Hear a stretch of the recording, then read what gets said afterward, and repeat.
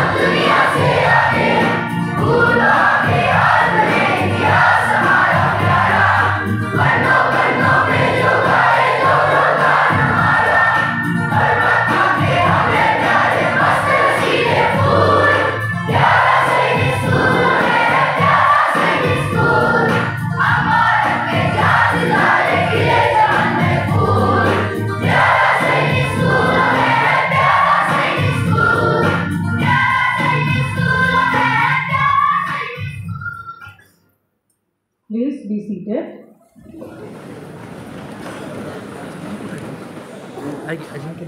Good morning, everyone. Honorable Chief Guest, the special guest, respected Principal, Administrative Officer, Vice Principal, Senior Master, distinguished alumni, faculty members, administrative staff, and my dear cadets, a grand welcome to everyone. Ladies and gentlemen, it's a matter of great pride and honor for all of us that today we have been blessed to have amongst us Honorable Chief Guest, Lieutenant General Pradeep Nair, Ati Vishishta Seva Medal, Yuddha Seva Medal, Ph.D, Director General of Assam Rifles. Special guest, Mr. Bhushan Malhotra, Colonel Narsimha Mudakatte, retired, Lieutenant Colonel Dr. Arvind Kumar Sinha, retired, Col Sachin Nimbalkar, V Chakra for today's function. May I now request Group Captain Ujjwal Ghurmare, Principal Sainik School Satara, to kindly come on stage and extend a formal welcome. Sir, please.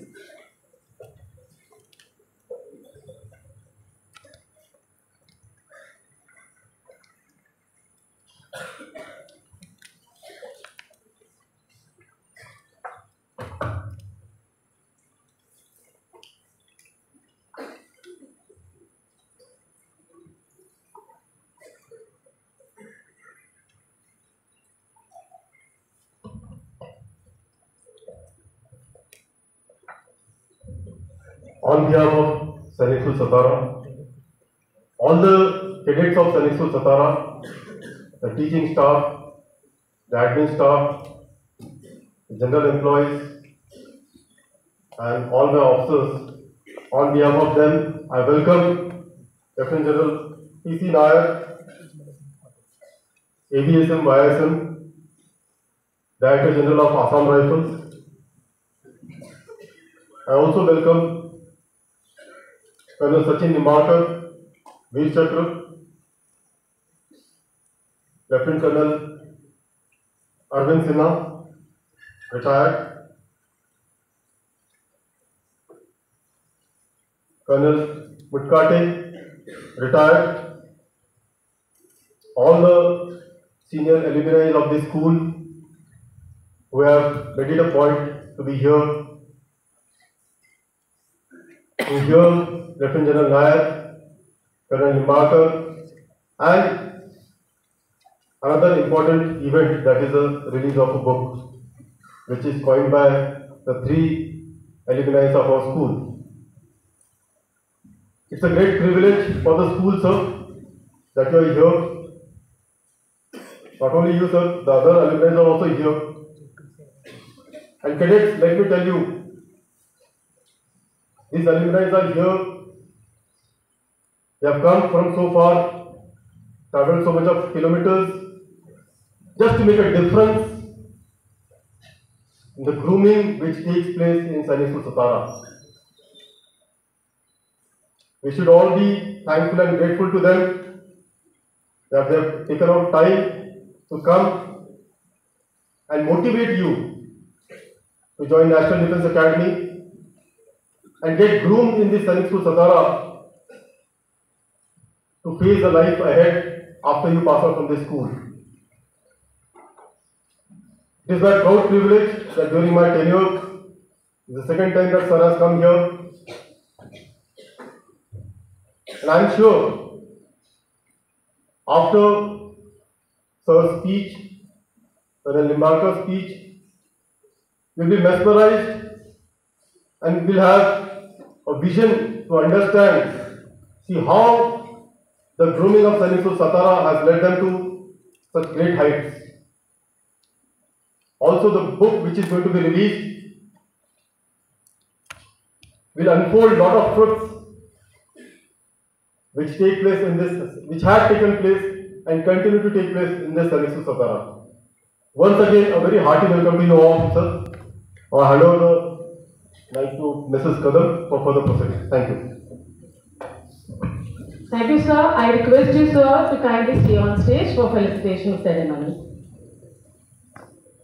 Ladies and gentlemen, it's a proud moment for the school to felicitate its esteemed, worthy gems and the proud alumni. May I now request Mr. Bhushan Malhotra to kindly come on stage and accept the felicitation. Sir, please.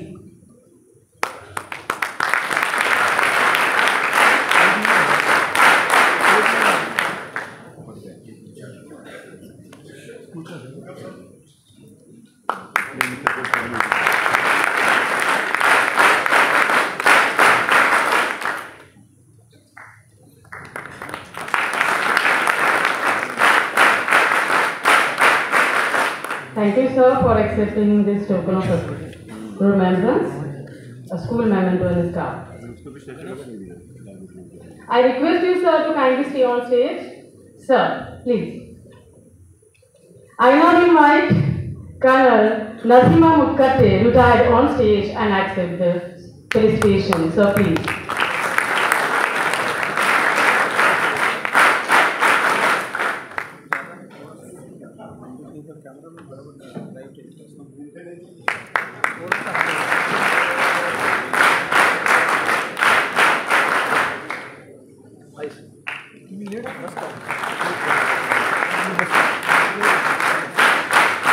Thank you, sir, for accepting this felicitation. I also request you to kindly stay on stage. I now request Lieutenant Colonel Dr. Arvind Sinha to kindly come on stage and accept the felicitation. Sir, please.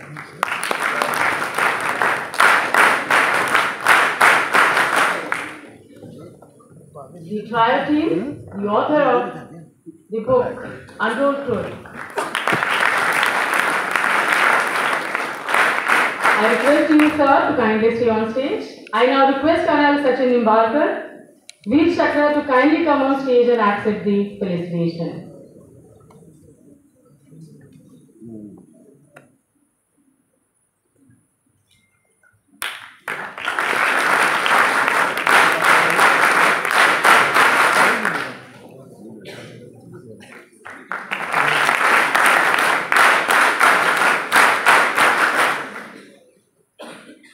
Thank you, sir. I now would like to invite Lieutenant General Pradeep Nair, Avsm Ysm Ph.D, DG, Assam Rifles, to kindly come on stage and accept the felicitation. Sir, please.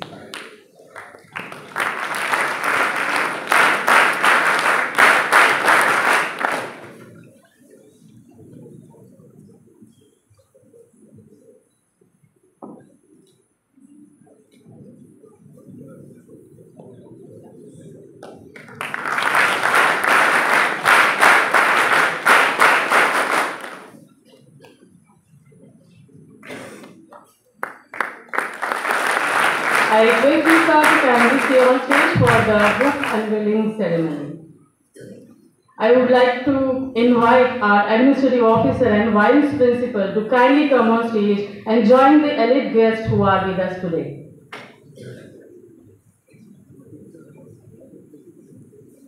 Ladies and gentlemen, Untold Truth Volume 2, Zindagi ka Safar, celebrating the time post-COVID on their profession, has been made by the trial team, Colonel Nasima Mutkate, Mr. Bhushan Malhotra, and Lieutenant Colonel Dr. Arvind Kumar Sinha. And today it is its official launch. I request the trial team and all the dignitaries on stage to kindly unveil the book.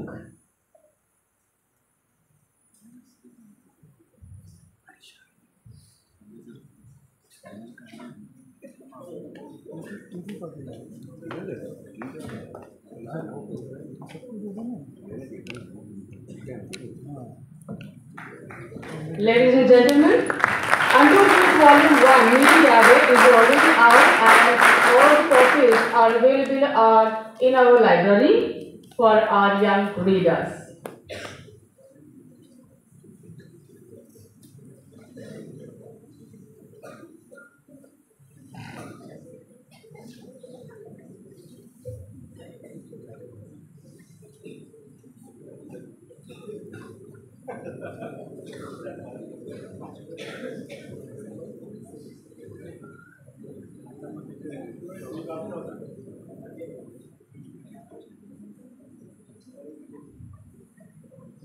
Volume 1 did not have its official launch due to COVID pandemic.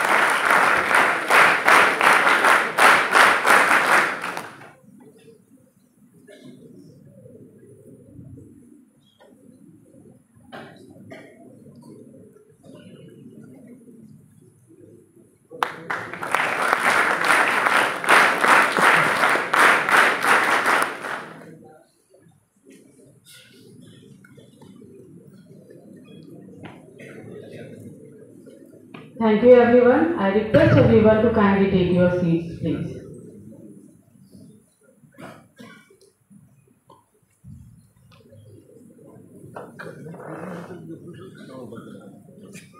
मैं बोल रहा हूँ जगह लिया ना घर के sir booking किए अरे नहीं सर एक दो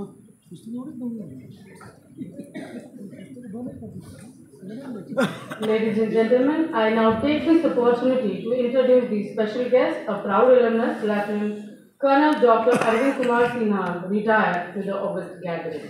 Dr. Arvind Kumar Sinha, retired, has been the Vice President of Vertical Flight Society, VFS International Board of Directors, President of VHS International Australia Chapter, Dr. Alexander Clement Awardee, Honorary Fellow of University of Melbourne, and Ambassador Aerospace for Club Melbourne. Sir has a service record of 45 years, which includes defense forces, establishments, industry and academic institutions. He held several positions such as Specialist Advisor, Senior Researcher, Manager and Director, and Officer Commanding of Military Units in Operation. Lieutenant Colonel Dr. Arvind Kumar Sinha holds 3 postgraduate degrees in Electronic Engineering, Aerospace Technology and Business Administration, and has a PhD in Aerospace Engineering, Multi-Mission Helicopter Design. Sir served in armed forces,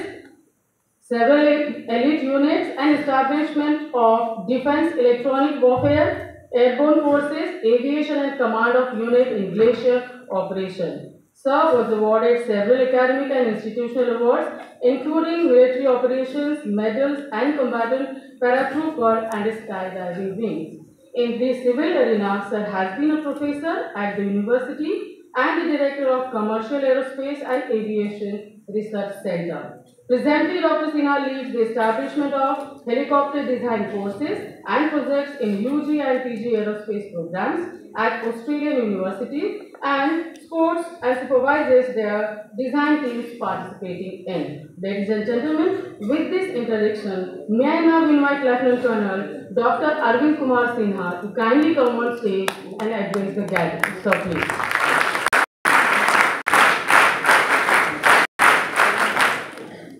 Right, ladies and gentlemen, it's an honor. I've flown in from the farthest place on this planet, from Safar, that is Melbourne, Australia. So today I consider, on behalf of all first decade alumni, just to give you a small little journey of the untold truths, how it unfolded, like the principal rightly said.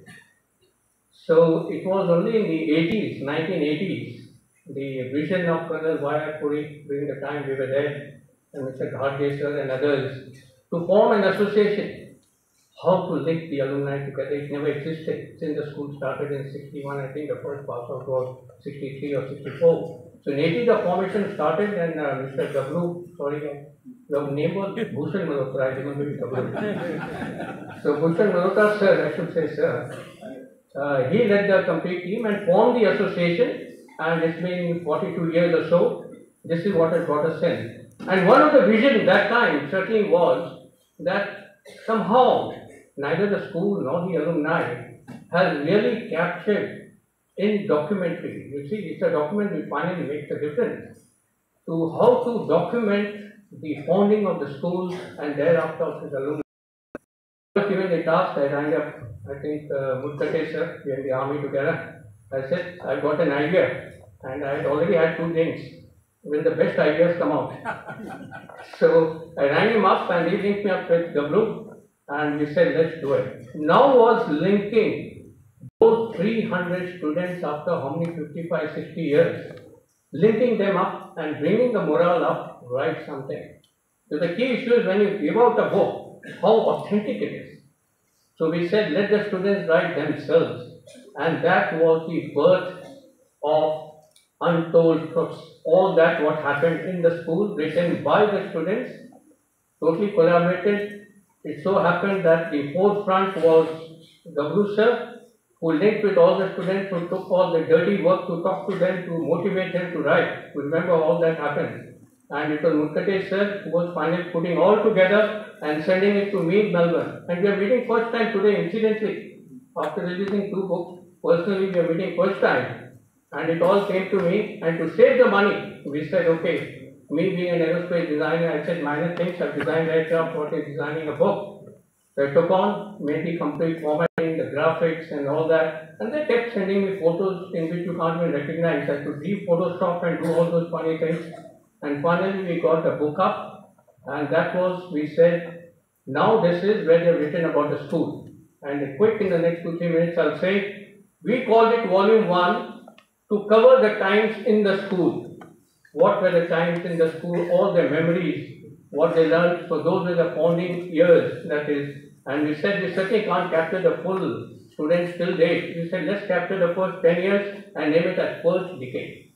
So the first decade students capturing the founding years of the school of 10 years, that was the Volume 1, till they were in school as students.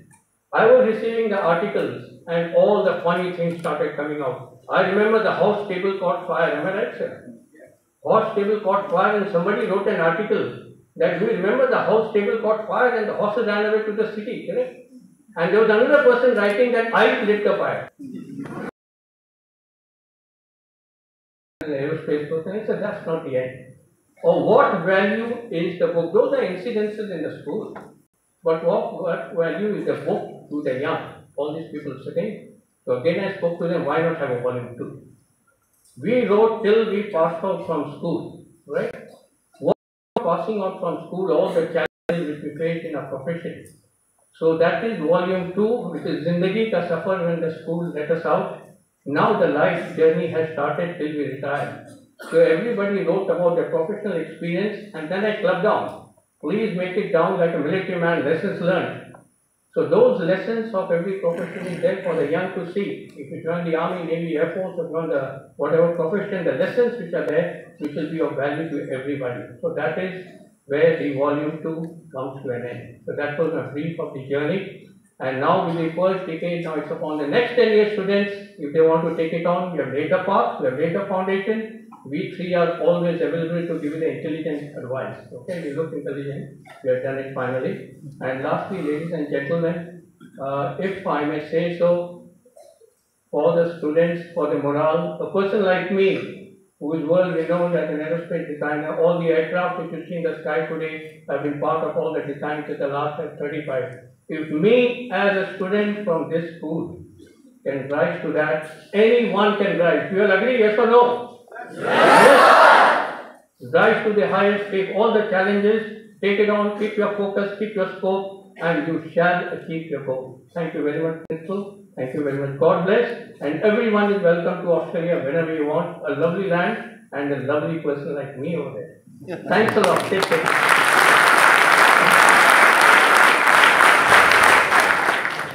Thank you, sir, so much for unfolding the journey of Untold Truth, Volume 2.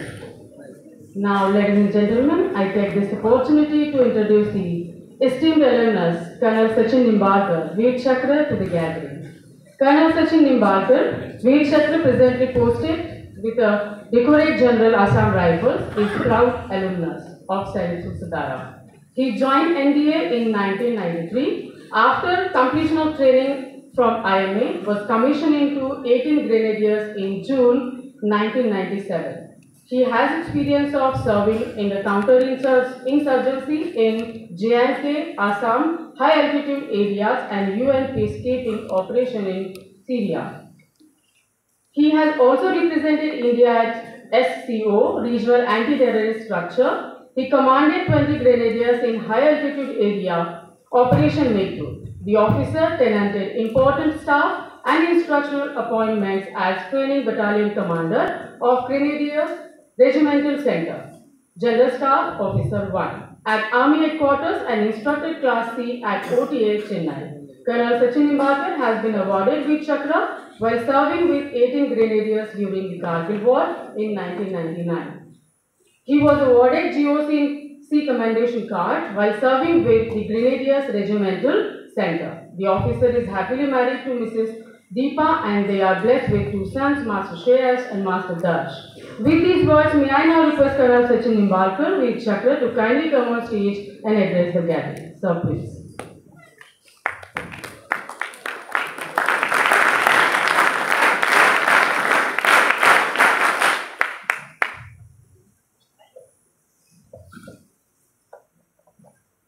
Jai Hind, respected Lieutenant General P.C. Nair, Avsm Seva Medal with Seva Medal, Ph.D, Director General Assam Rifles, respected Principal, Madam Officer, Headmaster, my dear senior alumni, the non-teaching staff, and most importantly, beloved students of Science School Satara, where I sat few years back like you, and I would take this opportunity to express my gratitude to the school, to the teaching faculty, to the support staff, because not only academically that I grew here, but the character and the values that imbibed in this school, they stand with me even today, and I am sure I shall be following by them in the time I am alive. Few days back, I just heard the address given by Lieutenant Colonel Shashikant on success and failure. Just before I start my talk, I wanted to give a small introduction to my unit. I wanted to relate to this topic of success and failure. As he rightly said, that failure is part of the success.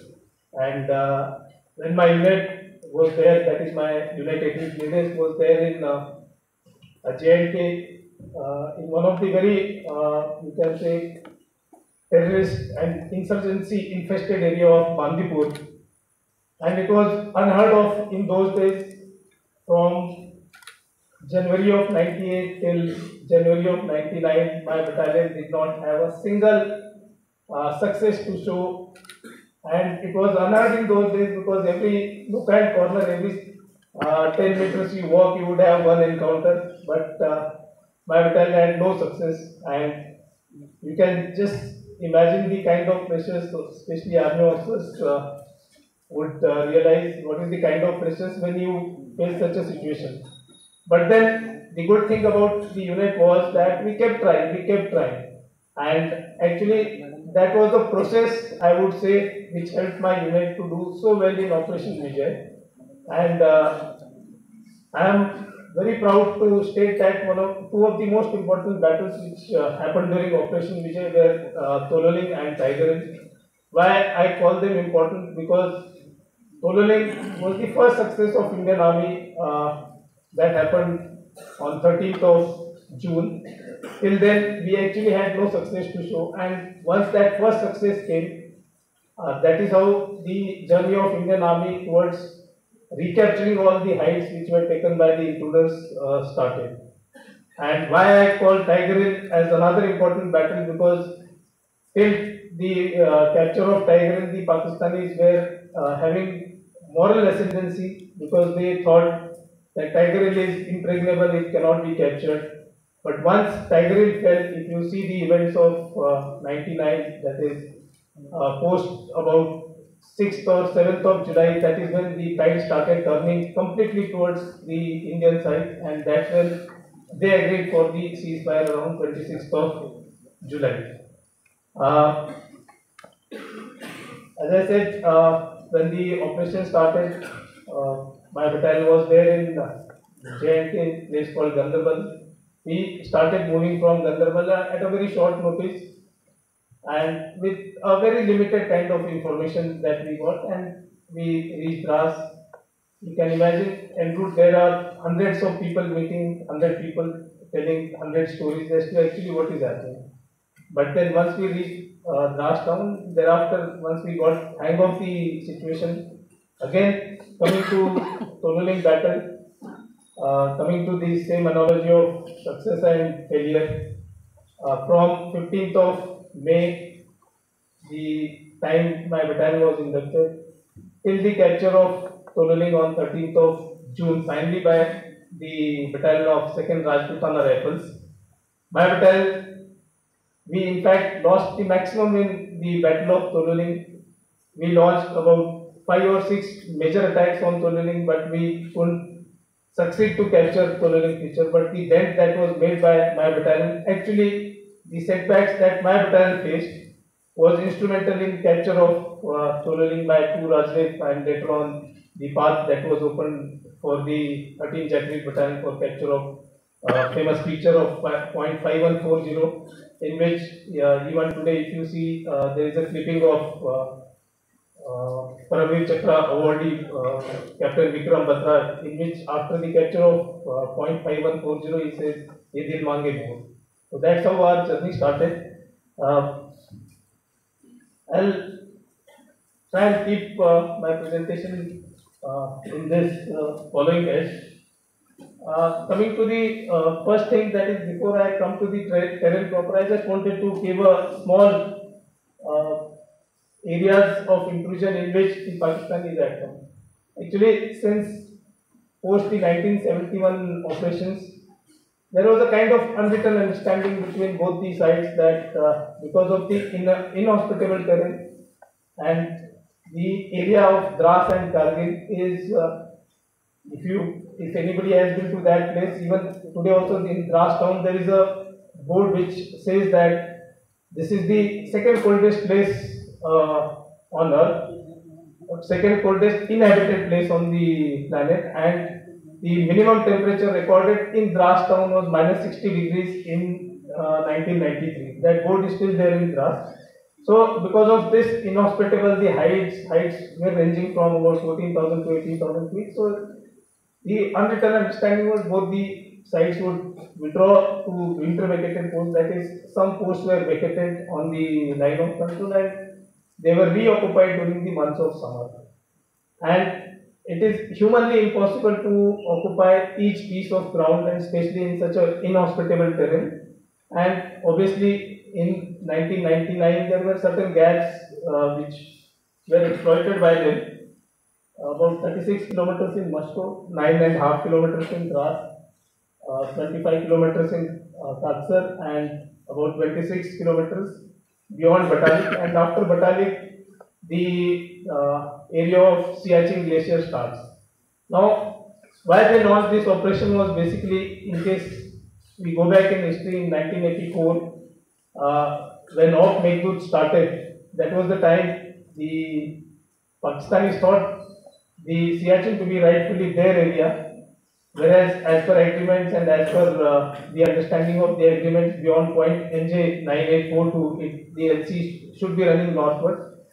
So, in order to actually cut off the Leh Ladakh and the Siachen Glacier area, they launched this operation, and using these traditional gaps, they came in and occupied the areas which were almost about at places 5 to 6 kilometers inside our territory from line of control. And in the next, if you see this, the areas of Tololing and the Three Pimple are so close to Dras town.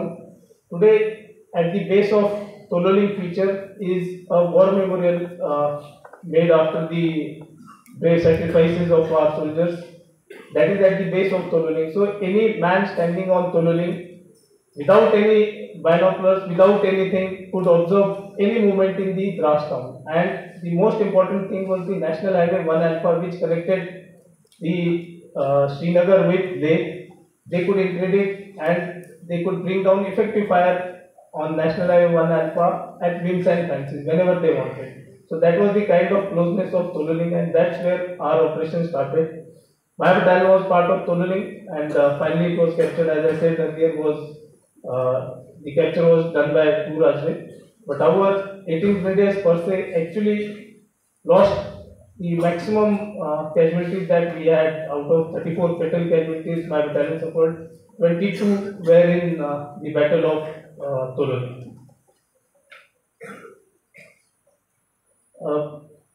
Location of Tiger Hill, as you see the feature in the photograph, it is very daunting. It is a triangular feature which had absolute domination all over on all the you can say all sides, 360-degree domination it had, both towards the Pakistani side and towards our side.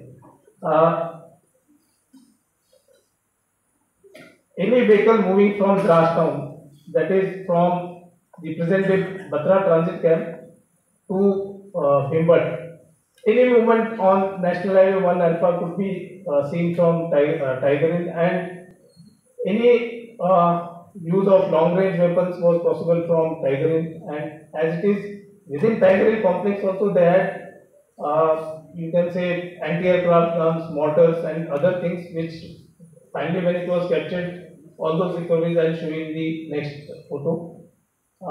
As I said, from Dras TCP, that is the present day Batra transit camp to Mumbai, and it was equidistant from both the Dras town and from the line of control. It was approximately about 5.5 kilometers from both the sides. Terrain, this area, the terrain is absolutely inhospitable. During the months of summer, it is water scarcity is there. The heights are more than 14,500. The Tiger Hill height is almost about 5,200 feet. Lack of tree cover. Any movement that any time I want to go and attack the feature, it was all in the open. Anybody sitting on the top could observe people coming from down below. So in the daytime, it was just next to impossible to move, to do any movement because it was countered by accurate and pinpointed artillery fire. In fact, in one of the incidences in Toluin, just one single shell that landed in between the troops were getting ready to capture, going for the attack on the next feature of the humps. Just one single shell of RT had 13 casualties, 13 fatal casualties. So that is the kind of observation the enemy had over all these areas. Temperature during the months of winters, of course, it goes down quite drastically. During the summers, water is a scarcity, and acclimatization, without acclimatization, you cannot move. Acclimatization is your body needs some time in high altitude areas, that is beyond 9,000 feet. You need to stay for a few days at various heights at 9,000, 12,000 before you can actually launch into any of the physical activity or any of the attacks. But however, because of seeing the precarious situation, the units were launched by compressing this acclimatization period. Coming to Tiger Hill proper, just to orient you, you can see the southern spur is the one from where we started. This side is the Dras town. 0.4460 is where the battalion which was already there, that is the unit of 8 they had made the farm base there. The southern spur is slightly gradual, as you see. This is the area of town, and this is the complex of Tiger Hill. And on the western side, there are features called India Gate and Helmet. I am just giving you about this helmet, and these two features played very important role during the final capture of Tiger Hill. I will come to that.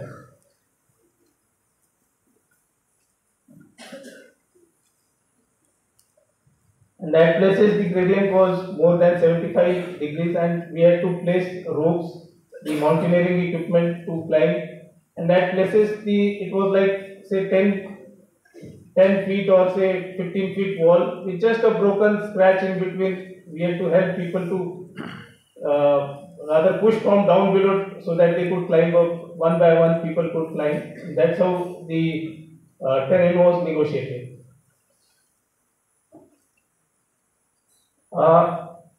Tiger Hill, what we estimated would be having about company minus. When we say company minus in army parlance, it is about say 70 to 80 people, about 2 platoons, 30-35. That is what we had expected. And the biggest advantage with the enemy was that Tiger Hill had a very natural gate in which about say 15 to 20 people could be there inside without any problem, and plus it gave them natural cover against any of the artillery shelling and any of the heavy weapons firing.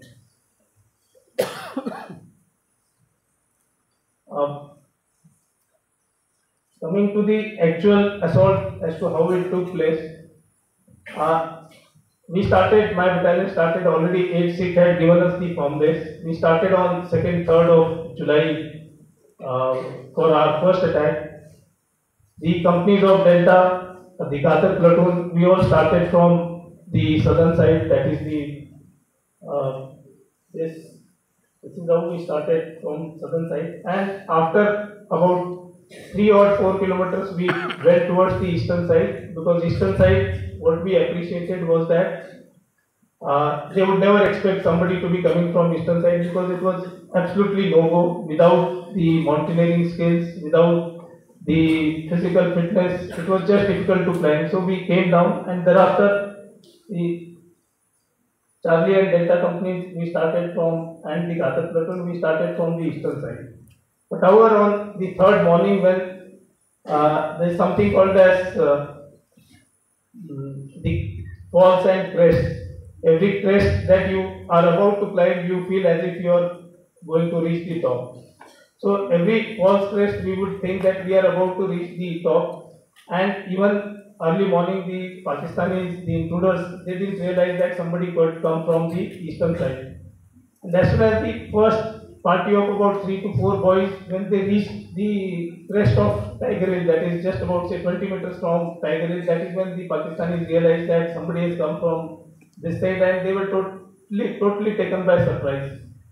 But the only issue was that the entire balance company and the Ghatak platoon was still on that very narrow slope. On both the side of the slope was the fall of almost about 300-400 feet. So that is when they realized, they started firing. But because we had not reached in the numbers, we could actually progress ahead with the assault, and we had to retreat back to say about 100-150 meters. The next assault, by then the Tiger Hill operation had become a media news then, and all the live coverage, you can say whatever was possible then, was coming directly being streamed into the homes. And since there was another attack which was going on towards the western side, this is point 4875, in which finally Captain Batra was attend the martyrdom. So point 4875 was another battle which was going on. So there was a lot of push from our side. Fourth, fifth night again we ventured. This time we were slightly better prepared. The Ghataks and Delta company went from the eastern side, from this side. Again we started on 4th, 5th. This time what happened, we were able to reach as close as 15 meters with about 20 boys deployed on ground, and the balance of the company was on that slope. The firefight on 4th, 5th morning continued for almost about 2.5-3 hours, and there was a lull. That is when the Pakistanis actually counterattacked on us, and we were actually in a precarious situation. The people who were there in the front, 6 of them were killed on spot.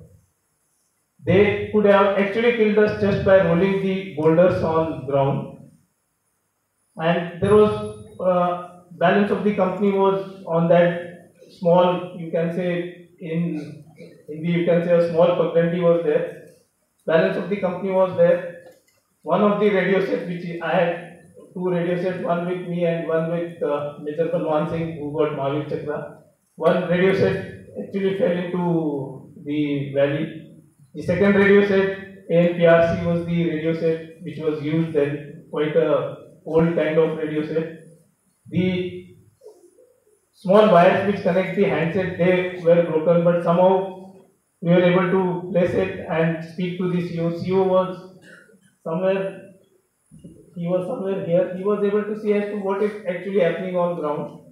And when left with no option, we had already lost about 8-9 boys. When left with no option, I had to call for arty fire, and you can imagine the distance, that is the Bofors was firing. When it fires, the danger area is almost more than about 200 meters. Had it been in planes, it could have actually taken us all. And no option was there. I asked for artillery Bofors fire. The battery commander of the artillery, who was there with the CO, he said, "Sir, मैं नहीं fire कर सकता हूँ," because it could have taken us also. But then during that time, that 1 minute also looks like as if hours have gone past, and why is RT not coming? Why is RT not coming? Then again I spoke to the CEO, I said, sir, we already lost so many boys and you can write off another balance of the company easily, they can just overrun us. That is the time my CEO, Brigadier Kushal Thakur, he decided, he told the battery commander, you just go ahead with the fire, let's take the risk. There is, in any case, we are losing, we would have lost another 20-30 minimum. So he said, okay, you fire. And by God's grace, the first 3 shells that came, the 2 shells came bang on target where actually we wanted. They came bang on this area of the Tiger Hill. That is when the Pakistanis thought probably now fire has started and they started moving back. The third artillery, that is the Bofors shell which came, was just about 10 meters on the right of us. Had it been, say, maximum 2 or 3 meters, it would have taken all of us who were all standing on that slope. And on 5th morning, another incident which happened was the action of Yoginder Singh Yadav somewhere here. When the Pakistani counter-attack came, he was hit by about 8-9 bullets. And when the Pakistanis, they were coming, they were hitting the, you can say, mortal remains of all the soldiers just to check whether they have died or not. They hit him also. He was already injured about with 8-9 bullets. But when they were retreating back, that is the time probably the individual thought that he may not survive, and he opened fire on them. He had LMG with him, he had grenades, he used them. And why I say getting Paramveer Chakra is the ultimate. But why I want to bring out his feat here is there is something called as will to survive. And in whatever condition you are, if you have got this one thing in your mind that I have to survive, you will survive. Just imagine in the terrain like this, being hit by 9 bullets, and yet on his own he challenges the retreating enemy. Thereafter he comes down crawling on his own for almost about 150 to 200 meters on his own. Just see the terrain, the stones, the razor sharp stones which were there. He negotiated everything. Thereafter he came where we were there, then he was evacuated. So it is if the human mind has got this thing in him that I have to survive, come what may, he will survive. So Yoginder Singh Yadav is the finest example of will to survive.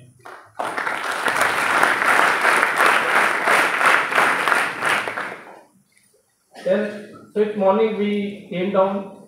There was, you can say, partial foothold that we had got, but it was still not sufficient. And again 7th, 8th, 9th we launched the attack.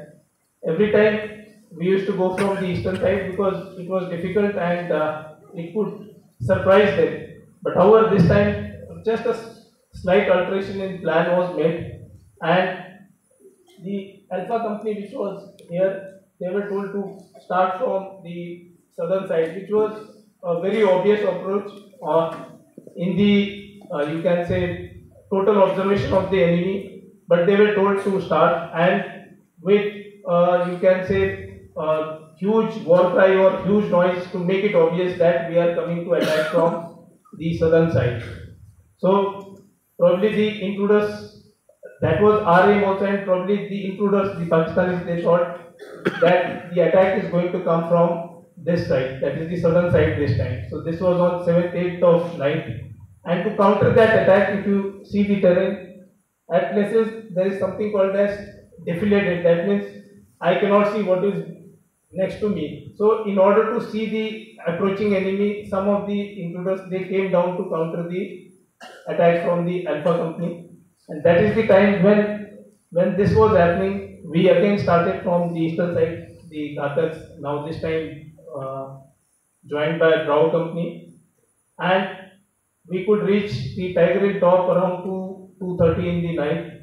And that is the time they were actually sandwiched between the Delta company, Ghataks, and Bravo company, which had reached the top, and the Alpha company on the southern side. And that is when we finally captured on 7th, 8th, 9th, there were about 8-9 of them who were there on Tiger Hill top. Balance of them were in between trying to counter our Alpha company.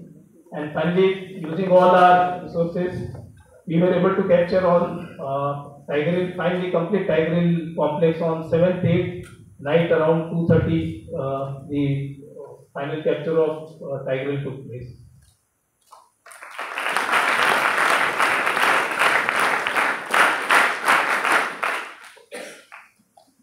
So this is you can see another photo of Tiger Hill, which gives out the general locations.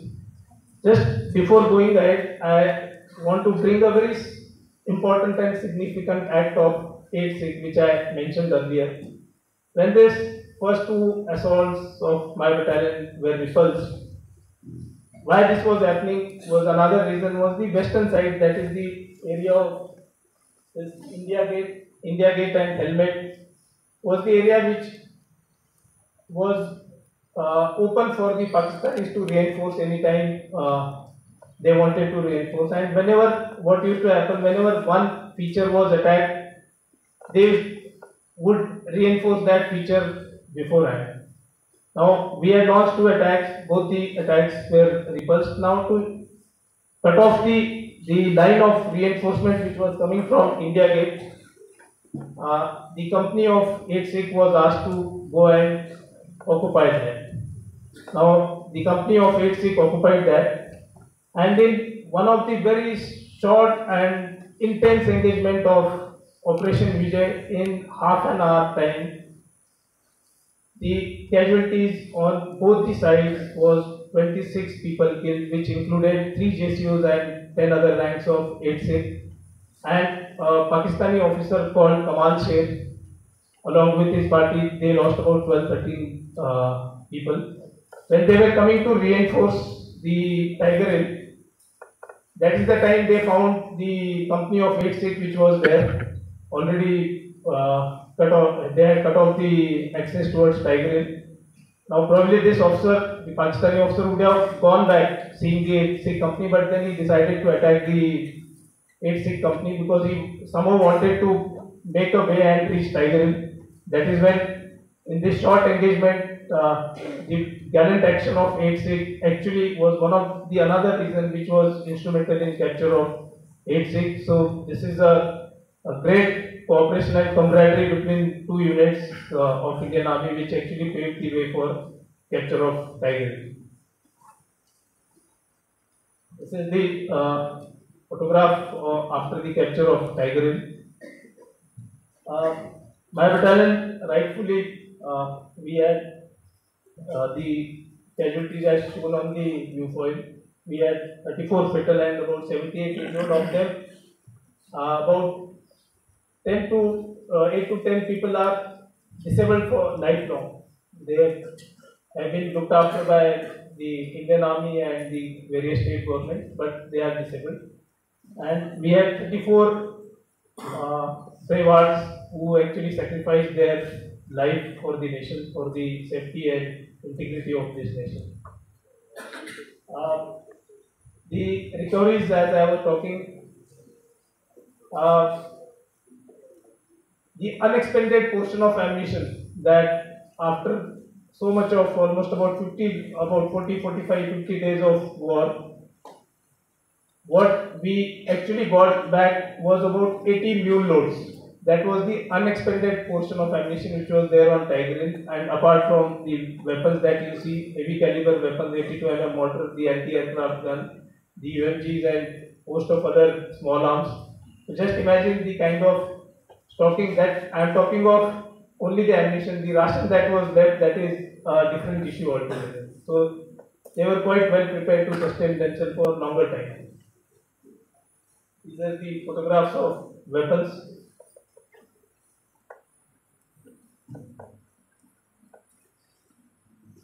And at places we also recovered the mines. In one of the incidents in Tolole, when Major Adhikari mortal remains were recovered, actually they had placed the mine below his mortal remains. So wherever they found that now the situation is precarious or they have to vacate, they would just strew the mines all around and withdraw.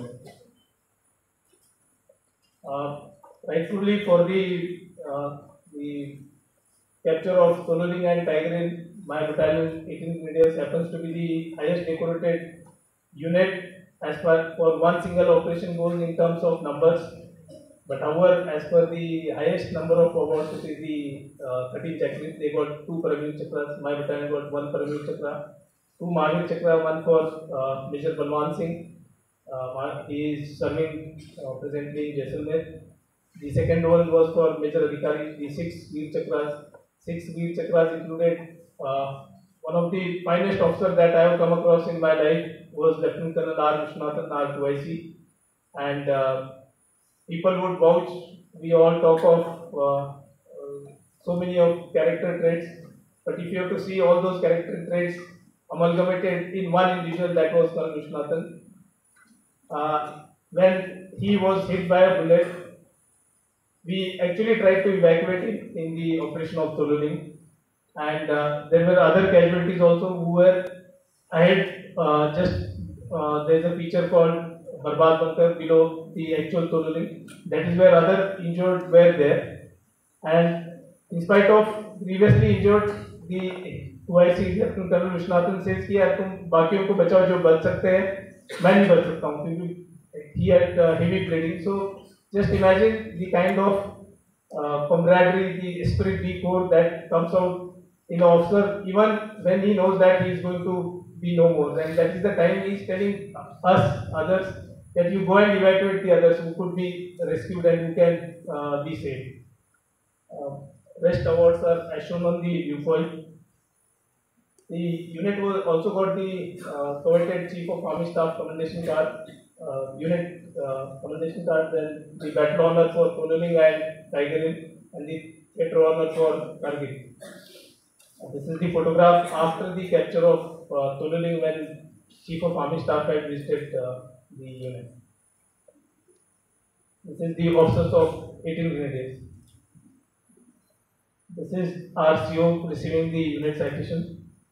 This is then Havaldar, now Subdar Major retired, Yoginder Singh Yadav. Some of the most important lessons I just wanted to highlight. Don't worry about the slide. What we get to imbibe in ourselves while studying in Sainik school is exactly what is there in Indian Army. We have to feel for each other. That camaraderie has to be built. We have to build the morale in the unit. That is the first prerequisite for any success or of a unit. So those are the lessons which actually came in handy because we were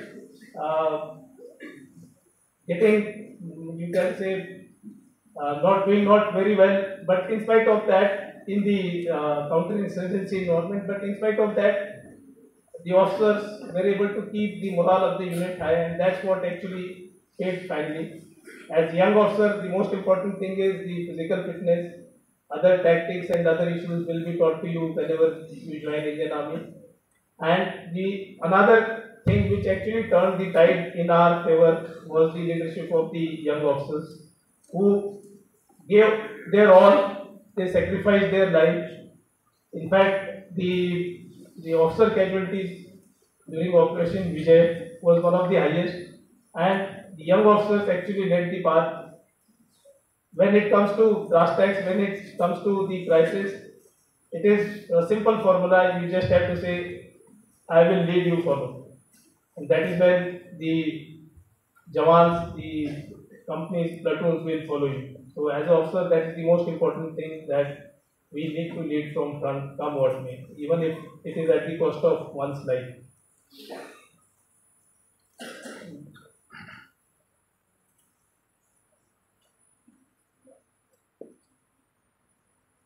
I have finished. Should anyone have any questions, I would be pleased to answer them.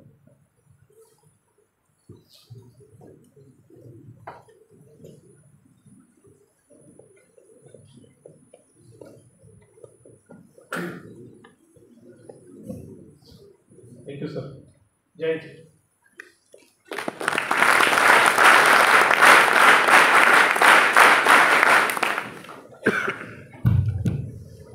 Thank you very much, sir, for sharing your experiences about Operation Vijay and also for an important and informative presentation. Thank you once again.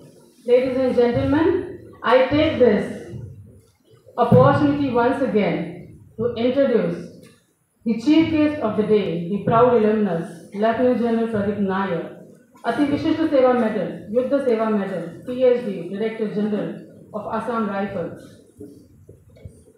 Lieutenant General Pradeep Nair, Avsm Ysm Ph.D, DG Assam Rifles, was born on 15th of July 1964 at Pune.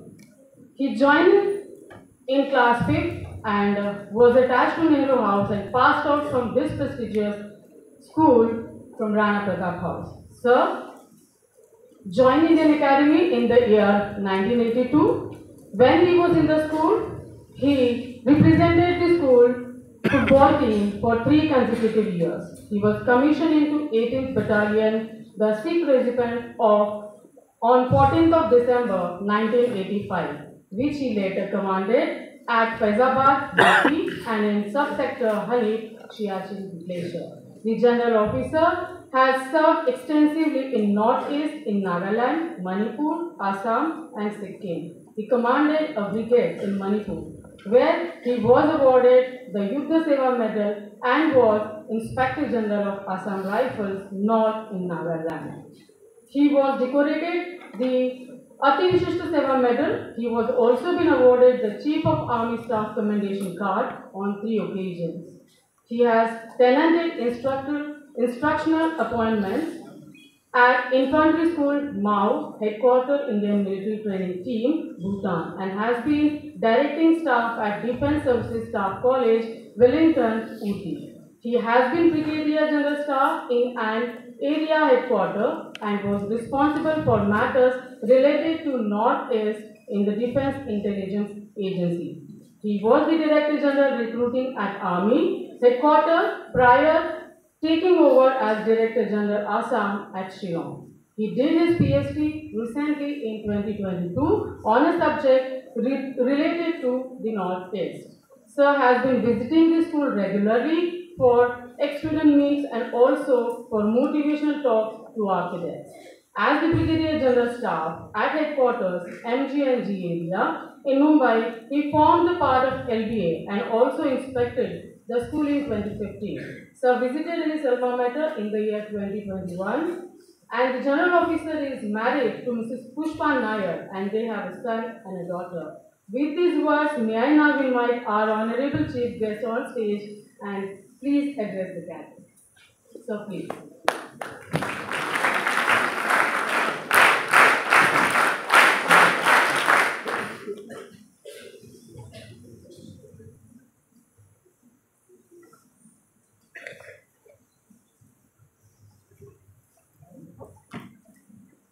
Very good morning to you all. I must sorry for that very, very long, elaborate introduction which almost put half the audience here to sleep. Notwithstanding, let me begin by thanking the principal, the Captain Ujjwal, for having invited me over. Yet again, during his tenure, as he said for the second time, in the same line, I would also want to thank the Vice Principal, Lieutenant Manisha, who just recently come here and told, the Administrative Officer proposed whom I know for some time, and then of course, special mention of our veterans here, beginning with Bhushan sir, with whom I was very closely associated when I was in Mumbai. We used to be meeting very often. He used to be, what do you say, he was like a Fevicol who actually started the business. Colonel Sinha made a mention of that. He's the person who actually taught the old alumni, and that is what I heard about him. And what I remember during my Mumbai tenure with him was, together we invited Shri Rakesh Roshan for a get-together, and he came. And when he came, he said, this is the only get-together of the school I've ever attended, and that's because of him. Bhushan, sir, pardon me to also say that you were called as the group, and that name was bestowed on you by Sri much better. So Gabru sir is a role model. any of you who gets a chance to meet him to look up to him as a very clever person. Then Col Sinha sir, thank you for that great introduction in your book, and what you have done, I'm sure, is going to be a way forward for the future generations to come, is to know how to buy, and that's part of my talk also today. Do bear me out for the next 45 minutes to an hour. Col Mutkabe sir, from my regiment, Sikh regiment. Sir, I'm sure you agree that after that fantastic talk by Col Sachin Nimbalkar, they will be many motivated to join his regiment, Grenadiers. But I'm grateful to Sachin also for having made a mention of Sikh regiment. So, otherwise he would have gone back. I would have left him back here in the school. So, Sachin, thanks for that very elaborate talk. I'm sure you motivated a large number of students. Then, of course, respected teachers, members of staff, as also the administrative staff, beloved students, and what I see very different today is the girl cadets who I see here for the first time. So, this is something absolutely new. We, the old timers, are not used to seeing girls, but yes, that actually is the way forward. And mind you, I am very certain and convinced that these girls, when their time comes, there would be some of them joining the Indian Army, Navy, Air Force in combat roles. You already see that to some extent in the Air Force and Navy, but surely the Army. And I say that out of experience because as the Director General Assam Rifles, we have a sanctioned strength of 2,500 Mahila soldiers. And currently we don't have all of them, we have about 1,500 of them. And they're all doing a marvelous job. They're going for patrolling, ambushes, running after militants, every single thing that you would associate or made to do with, all of them are doing. So girls, very proud of you. I'm sure you all are going to make the school proud, given that, if I remember correctly, the first batch which is there in the school, am I right? Is it the first batch or second batch? Second batch, okay. Second batch. So let me begin by telling you a little about Assam Rifles. I take this as an honor standing here. We are a force which is not very well known, yet we have a strength of 67,000 men, all included 67,000, which happens to be 1,000 more than the Indian Navy. Some of the naval officers don't like when I tell them that we have 1,000 more than you. So in terms of strength, it's the Army, the Air Force, Assam Rifles, and then the Navy. We are, like I said, 187 years old, concentrated and employed in the Northeast only for a very, very long time. But we've also been in both the world wars. We have been in Sri Lanka. We have also been in Kashmir. And two things that I want to make a mention here is of J&K, since you're just out of Sachin's talk. He did at many cases talk of the insurgency.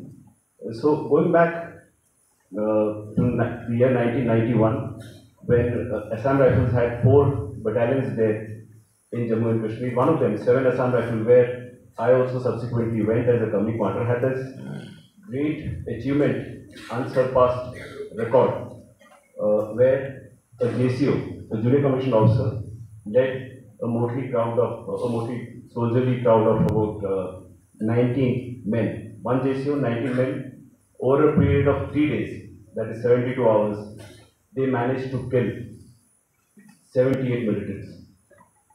Not just 78 militants, they also record 118 weapons from these militants, of which more than 100 were from the AK-47 series. So that's a record which is unsurpassed. Besides, when the World War happened, some of you would not know that World War touched the Indian subcontinent, or India as we know it now, in the states of Nagaland and Manipur. That is where the Japanese came advancing from Burma, then Burma, now Myanmar. And as they entered first Manipur, the first complement of troops that they were confronted with were the Assam Rifles. They inflicted a lot of casualties on the Japanese, and then as the Japanese moved into Nagaland, you would have heard of this Battle of Kohima, May, June 1944. That was a turning point of the Second World War. I'm sure it's not in the history here as well, but if you recollect 3 to 4 years back, it was there in the media that the Battle of Kohima is also called as the Stalingrad of the East, because it is at this point where the tide turned against the Allied forces, and that is how the Japs got beaten. They were pushed out from Kohima, from Manipur, and out of India. At that point of time, also the first body of troops in Nagaland that the Japanese confronted were from the Assam Rifles, and they could stall the Japanese for 3 days, which gave adequate time for the Indian Army to come up to Kohima and beat back the Japanese. So, so much about Assam Rifles. Mrs. Karan told you that I've been visiting the school very often, and I was here in the recent past, just last year. So quite a few of you would be familiar with the talk that I gave there. What is it that brings us back to the school again and again? Me and whatever the ex-students who are sitting in front of us. It's the draw, it's the pull, it's the bond, it's the association, it's the connect that we find with the school. Not just the building, the infrastructure, the place, but you as students. While we may not know you individually by name, but each of you is very special to us. Each of you is very dear to us. Which is why today's talk I have focused just on you people. And in that, what was particularly disturbing to me, I'm sure it would have been to a large number of ex-students here, is the sudden drop in the number of people who are joining the National Defence Academy and the services. Now this I came to know when in one of my casual talks with the principal, and when he said this, I felt a little disturbed, and a lot of it got circulated in the WhatsApp groups of various Argentine groups that were as to why are students motivated enough. So at the first opportunity, I thought let me come here and give you a talk. The larger essence is to give you some kind of a comparison between what exists in the different sources as against outside. Colonel Sinha sir told you that sky is the limit. He's an aeronautical engineer, something which no one would have thought of. Surely he would have never thought of that he's going to become an aeronautical engineer. But I've come in helicopters and flights which were designed, which I'm sure he had a contribution in that. The point that I'll make as I go forward is, while okay, you may not be fortunate enough to join the defense forces, but there are so many other places where you can do it. So why Sainik schools in the first place?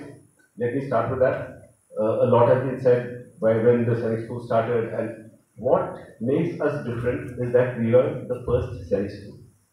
Whenever the history of Sainik schools is spoken of anywhere in the country, the first thing they say, the first Sainik school was in Sainik School Safar, Maharashtra.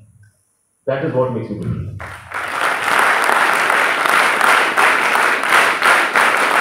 And if you have to be different, you have to be head and shoulders above the rest. And there is nothing that is lacking here in our school which will not help you reach there. Let me again go back to Assam Rifles. Now in the Northeast, there are 8 states, as you know. Of these 8 states, not all of them have Sainik schools. Only 5 of them have. The other 3 states who do not have, I'm in talks with their chief ministers. 2 of them have agreed to start Sainik schools in their state. It took a lot of convincing because the chief ministers were fed up with some kind of a wrong information that there is no point starting a Sainik school because the students are not there in the state. They get selected for defense forces and they are off. They are not there in the state. So why should the state pay? I mean, that is the kind of thought that was there, but I'm lucky that we've been able to convince some of the chief ministers who are now making some kind of effort. But importantly, you would have also realized that the Honorable Prime Minister mentioned about a year and a half back of starting 100 Sainik schools. Now, why did he say that? Because he had visited 2 or 3 Sainik schools, and then he realized this is actually the way forward. This is the way to bring up people from the lesser privileged society and bring them at a status, at a level where they can make a difference, whether they join forces or not. Today, that Agniveer scheme, where again there is an aim to train a large number of soldiers so that they become good, responsible students, citizens of the society. Now,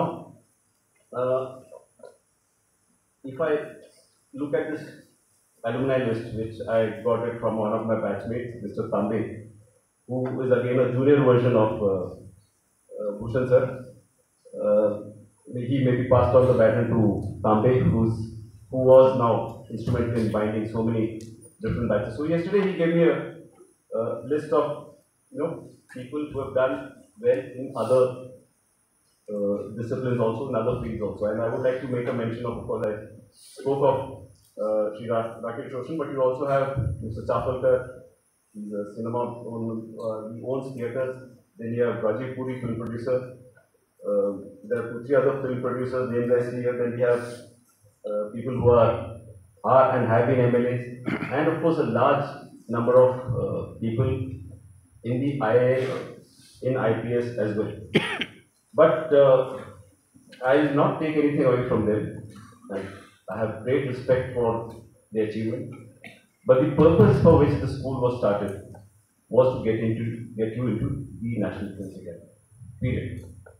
Thereafter, other things happened. People started getting into the forces through Short Service Commission, as direct entries through IMA, and some, of course, through NCC, and now, of course, the 10+2 technical entry scheme pattern. Similar things exist in the Navy and Air Force also. So, if that was the purpose with which the school was started, I think we are not doing justice if we are not getting into the forces. Next slide. Can you go to the next slide? No. Go back.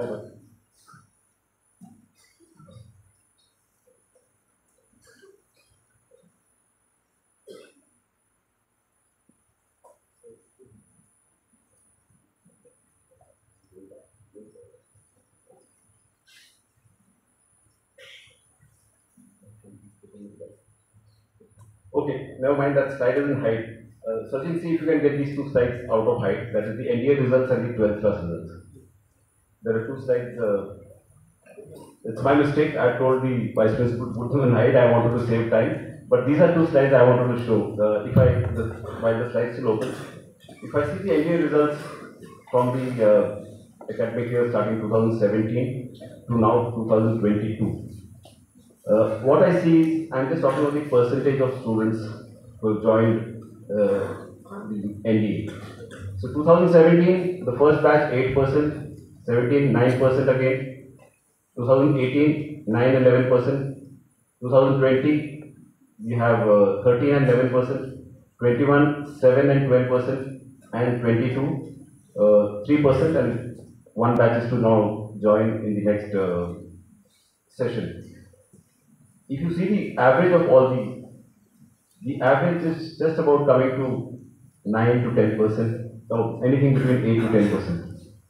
So, isn't it nothing but injustice if only 8 to 10% of us are joining the forces, given that we have every facility that you can think of is there in the school?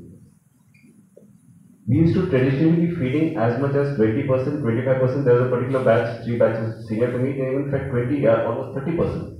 30% of the students joined the defense forces. Now, from 30% to come down to 3%, which is the last one, is a sad day. Next slide. I'll change from here.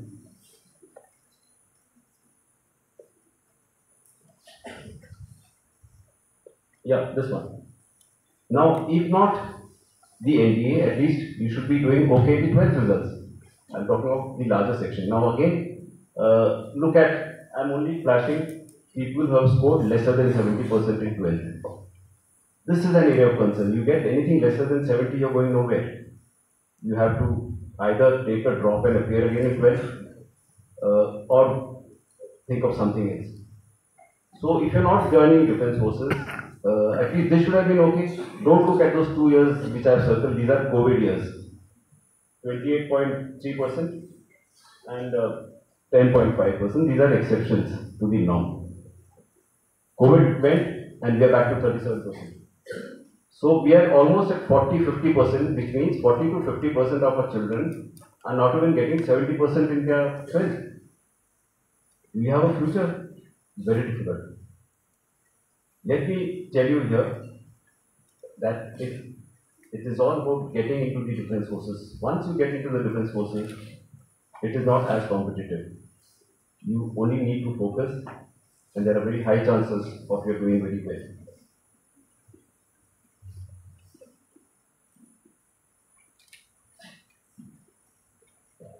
Okay, just put this in height or just blank this. Just blank the slide. Now, let me go one step further, and this is related to the confusion that is there in the minds of most students. Like I said, I'm pitching this talk at the students level. I would humbly request the seniors to kindly forgive me for this. The idea was to tell them as to where they need to, course correct. So, while you are here, the confusion always is, where should I lay more emphasis on? Is it studies? Is it sports? Is it co-curricular activities? How do I draw balance? How do I get a good, planning of all this? How do I manage my time? That is the biggest confusion. Am I right? Yes? Okay. So, let me tell you this. Each of you here is different. Your teachers must have told you of this. Every single individual is different from the other. For one person, out of let's say 24 hours, if you're awake, 16 hours, for somebody, 2 hours of study and 4 hours of game is good. For somebody else, it will be different. That is for each of you to identify. Where do I need to spend more time? The point really is, please make use of all these three. Studies, that is academics, your sports, and the other co-curricular activities that are there. Co-curricular activities, try and make it related to whatever hobbies you have. I remember some of my seniors who used to be, photographers. Today, I saw again 1 or 2 cadets taking photographs. 2 or 3 of them, I recollect seniors to me, have gone on to become professional photographers. While they did well in 12, one of them, I recollect, got 85% of those days, but yet he chose to get into photography. Later on, he went to National Geography also. So, chase your passion, while academics is, of course, the fundamental thing that you have to chase, but if you have a passion, if you have the aptitude, chase that also. So, time management is what is the most important thing here. Just because you are getting into the 10th, this is also something that I gathered from my previous visit, that some of the very good sportsmen or sports kids, I can't keep sportsmen now that the girls are there, the students who are good at sports started neglecting sports when they reached 10th level for the fear that after all they have to study academics. Please let that not happen. If you are good at something, try and do that and also focus on your studies. I want to speak about the new infrastructure. I just was told by the principal that there is a new infrastructure coming, new buildings which are coming up. So all of you people who are here, the students, are at a very transformative moment. You are the lucky ones to see the campus as it existed from the time it came up. Of course, when it came up, it wasn't like this. Col Sinha sir and Bhushan sir will tell me, we were having just barracks. Barracks where you have, I think now, some are guest rooms, some where Mr. Nikhil, the tailor, and the bakery and snack stall. I think that's what. Those barracks still exist. So that is what the school was. Then this administrative building came up. Then this Dhamukar auditorium came up. So these are progresses that have been made over a period of time. But now is something very transformative. The complete school campus is going to change, and the principal has been driving this change. He's been very successful in getting the necessary fund. My compliments to you, sir, for having fought this battle. And let me tell you, ladies and gentlemen, it's a very tough battle to get anything started and infrastructure. The second Sainik school which happened in Chandrapur, I still remember as a brigadier, me and my senior then, Jan Nimbalkar, again from our school. He was here, I think, for this old boys' week. We remember the number of trips we made to Mantralaya just to get this approval for a second Sainik school. Like I said, we had a problem in the Northeast convincing the CMs. Similarly, here again, they were not convinced. Why do you want to have another Sainik school? You are not even having the money to fund your Satara school. Why another? But at that time, what helped was our alumni. We had certain people in the Mantralaya. We had some two MLAs I still recollect from our school. They are the people who could shape the mind and convince the powers that were there at that time, 2015, if I recollect, to have another Sainik school. That's how Sainik school Chandrapur has come up.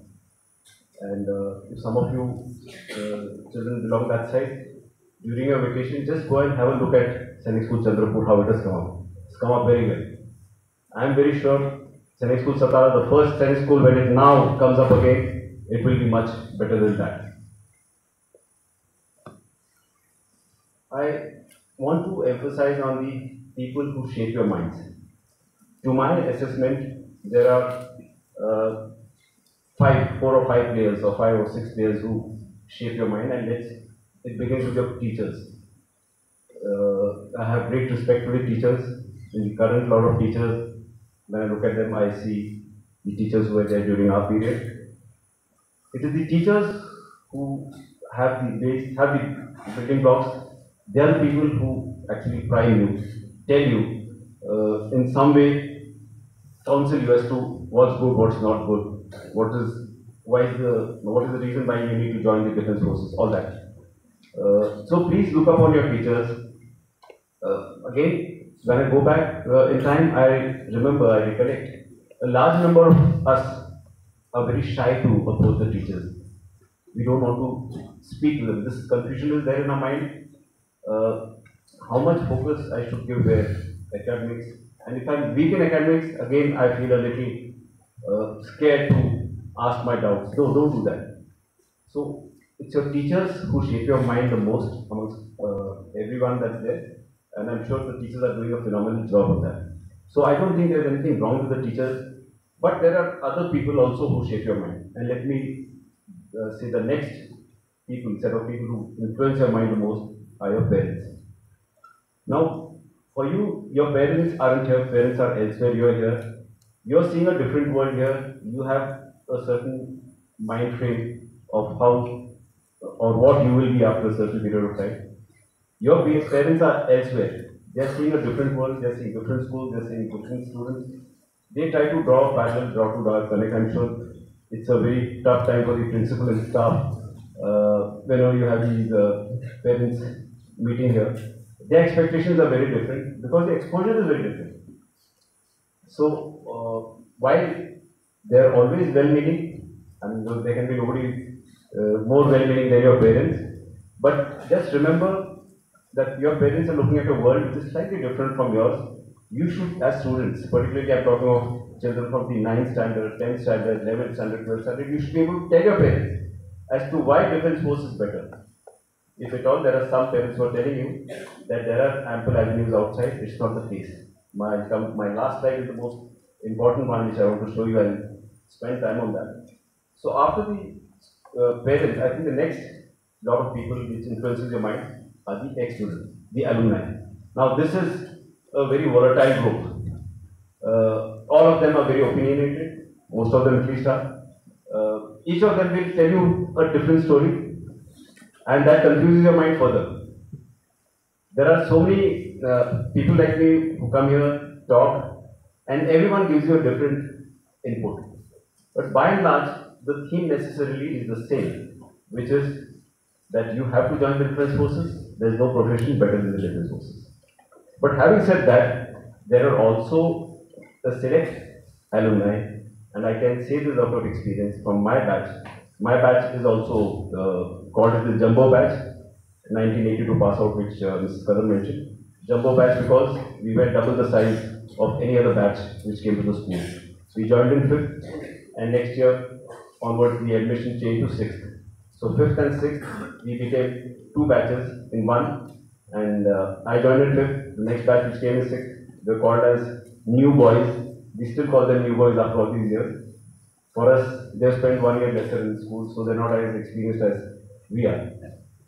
But the point I'm trying to make is when I see a double batch, jumbo batch, when I see them interacting, some of them who unfortunately could not get into the defense forces, will kind of sell you great stories that there are so many other things to do, and you do well.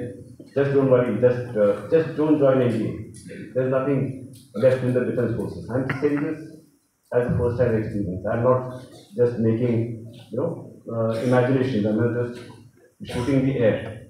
This is something that happens. So please stay away, walk away from those alumni. And some of them would belong to your villages, your places where you belong to. And when you go on your Diwali vacation or summer vacation, unfortunately, some of them may, but this is a very small minority. I will say not more than 5 to 10%. But don't fall into the trap of these people. But surely there are the other 95 who will tell you the virtues of joining the defense forces, and that is what you must listen to. Senior students, the 11th, 12th, some of you are the role models for the junior class. All of us had role models when we were in the junior classes. We looked upon the school captain, the boxing captain, the football captain. So, role models in different ways. Now, when a younger student looks up at someone elder as a role model, inadvertently, whatever that person says, you start believing in that. He may be right, he may not be right, he may be as confused as you are. But as a 11th or 12th standard student, he doesn't want to show he's confused. He's supposed to be elite. I hope the 11th, 12th students are not taking offense to what I'm saying. This is a cycle which keeps happening. So don't worry, we've gone through the same phase. But you, 11th, 12th children, and also 10th to some extent, have a great role to play in influencing juniors. So I would call upon the seniors also to play a fundamentally important role to motivate the younger children to join the defense forces, irrespective of whether you are able to join or not. Then of course we have people from outside, your other civilian friends, media, a lot of it gets written in the media, books, all these also influence your mind. But the bottom line, if I have to put it in one word or encapsulate it, I will tell you that just draw the good points from all of them that they tell you about joining defense forces and leave it at that. Now what worries or ails your mind is also again 11th, 12th and 10th. When you reach the senior classes, where is it that you need to focus more? Is it your UPSC or is it 12? And that is where I would want or I would request the teachers to step in, because this is a confusion which has been going on from the time, time immemorial. 1978 is the first time when we had a batch passing out from the 12th. Earlier it was easy, 11th and you left. But now it is 12th and it kind of clashes with your NDA, particularly the first chance. Your first chance of NDA is the most important. I'll repeat this again. First chance of NDA is the most important chance ever. Don't leave it for your second, third. How much time to spend on your board, how much time to spend on your UPSC entrance. That I won't be able to legislate the time. Surely the teachers, the principal, the vice principal are in a better position to do. So this heavy load of study that comes, particularly in the 11th, 12th, is something that you need to surpass, find a way out. Many times, while you're in this state of mind, you're also in what in management jargon we call success, hope of success or fear of failure. Many of you get into that fear of failure. If I'm not, then what? Why don't you think the other way? Tell yourself that you are capable. Each one of you is capable. Narsimha sir is here, I am here, Sinha is here. Sinha sir, I don't know much about you, we are meeting for the first time, but surely Narsimha sir and me, we were never first in academics. No. You were, sir? I failed in 5 subjects in 7 There. Sir failed in 5 subjects and see where he reached. He reached the sky. So don't get demotivated. Your academic performance is no benchmark on how you will do in future. I repeat this. All of us who are here, the old ones will tell you that all those who came first, second, third, fourth, fifth in 12th are not today at first, second, third, fourth, fifth levels in terms of accomplishments, in terms of achievements. There are many other factors which come in. Your man-to-man relationship, your emotional quotient, how do you handle relations, all this matters. Col Sachin told you of his twice the virtue. When he was wounded, he said, I'm not going to survive. You take somebody else who's even wounded more. Now that is the kind of virtue which will never come out in Senate school, or for that matter any school. But that is a virtue which will connect you to your soldiers. Today he remembers his twice after so many years, it's 23, 24 years. Why? Because there is a certain connect that the twice he was able to establish, and that will be there in most of you. And this again I say out of my long years of experience, that children or ex-students from our schools are looked upon by many people, I mean at least the ones in the defense forces, as people who have a great human skills. We are great human skills people. We are known for our simplicity, we are known for our intellect, and more importantly, we are known for our humility. In NDA or any batch, you meet any Senate School Satara person and take an opinion about him from anybody else who's not from Senate School Satara. This line will always be there. He's a very humble guy. He's a very humble, he's a very sincere guy. And as Sachin had said, Col Sachin had said, that is because of the base that we got here, what we learned here. It is the school. Generations have changed, but our virtues have not changed. I'm sure this is what will carry you forward. So, what is it that we need to do? I've told you of problems. So, what is it that you as students need to do? To begin with, have this attitude of gratitude. All of you must remember the sacrifices that your parents have made to send you here. I gather there are a large number of you who are from states outside Maharashtra also, many from Bihar and UP. So just tell yourself every single day what your parents have sacrificed to get you here. They have huge expectations from you. Don't be a letdown. Every single day that you spend here in the school, if you start the day remembering them, I'm sure you'll do nothing but the good. I spoke some time back about each person being different. Each of you has to recognize what are your strengths, and that is what I'll be speaking to the teachers hereafter also. It is of identifying the strength of every person, every student, and nobody better to judge strength than yourself. What happens wrong is, while you know your strength, but you don't want to speak about it. Don't speak about it, but build on that. I'm sure that will take you forward.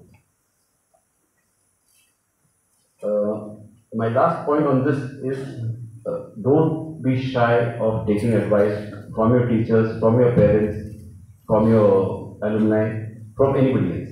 Don't be introverted on this issue, at least if you're confused as to what is it that you should be doing, in case you feel you're not doing well. Can I have that last slide?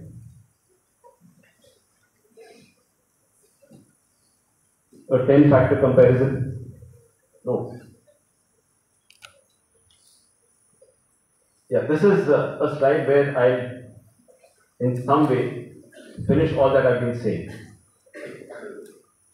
Now, I will touch upon each of these one by one. I've made 3 columns. The first, I've showed you an aspect that needs to be considered. In the second, what is it in the defense forces and what is it in the others? Association, blood brothers, bonding, friends. There is nothing better than what you get. One, firstly, your batchmates. That is, of course, the first level. The next level, is within defense forces. Whether they are your postmates, people who are with you in the academy, your regiments, your battalion, your arm, your service, there is nothing better than this.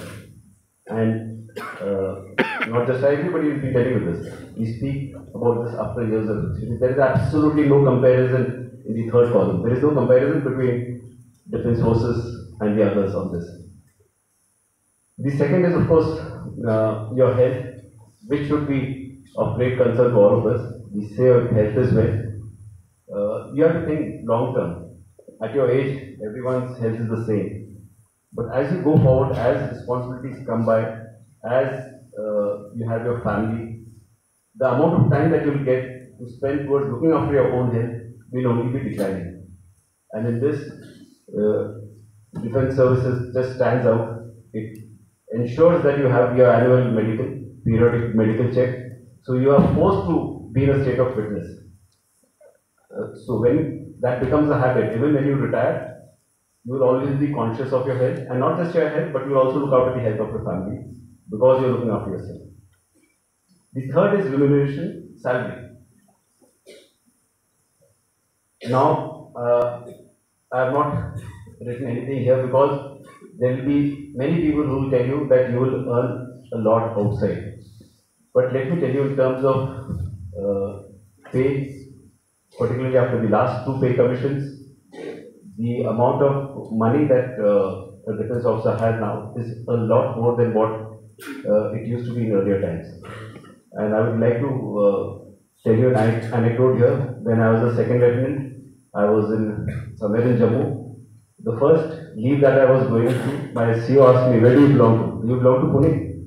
I said, yes, I belong to Pune. He said, okay, take this, I'm putting up a claim and I want to buy a second-hand car.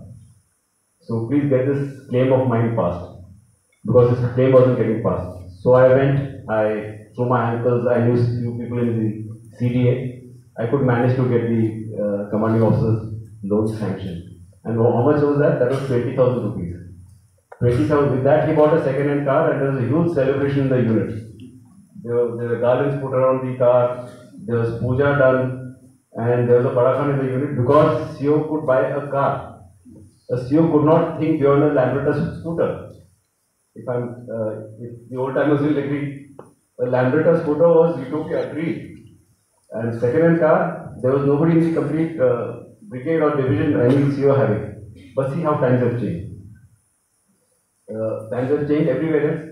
The complete section of society is doing well, but along with that, it's not just your pay, it is also the perks that come with it.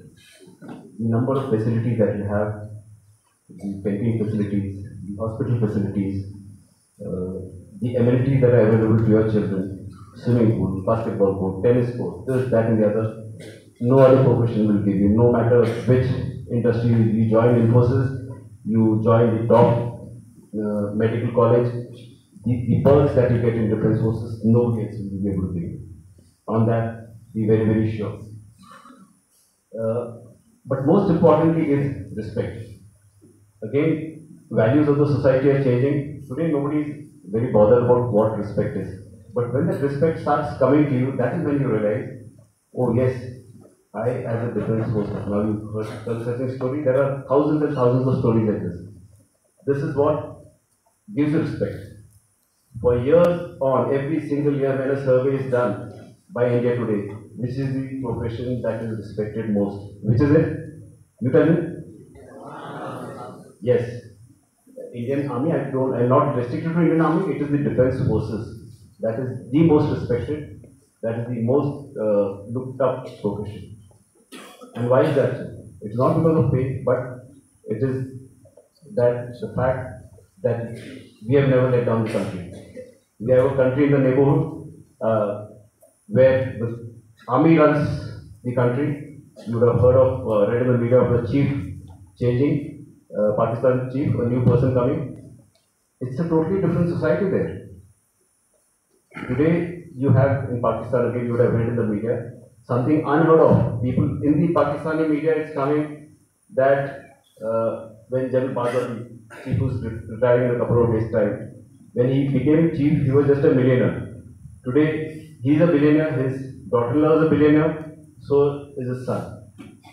They are looked down upon. We've branched off from the same organization. We were one army at one point of time. But see how these two armies have drifted apart. We have remained where we were. All the respect, all the fan following, if I can say in words that are familiar to you. And there you have Pakistan Army, which is looked down not just by us, but their own society. Look at stability. Now, again, I'll put question marks here. What is it that you're looking in stability? Are you looking at being at one place and serving there all your life? Yes, this was the case at one point of time. If you did not join the defense forces, if you went outside, you remained at one place. Today, that story doesn't hold true anymore. Whether you are an engineering graduate, MBA graduate, a doctor, you will move places. You will never be at one place. And that is the demand of the profession, of the world today. And even, I'll go a step further, some of you would have read this in various books. Today you can't just achieve one degree, let's say medical degree or engineering degree, and think that this is what will carry you through for the rest of your life. It won't. You have to constantly innovate. You have to constantly reinvent yourself. You have to have additional degrees coming. Otherwise you're going nowhere because the world is changing so fast.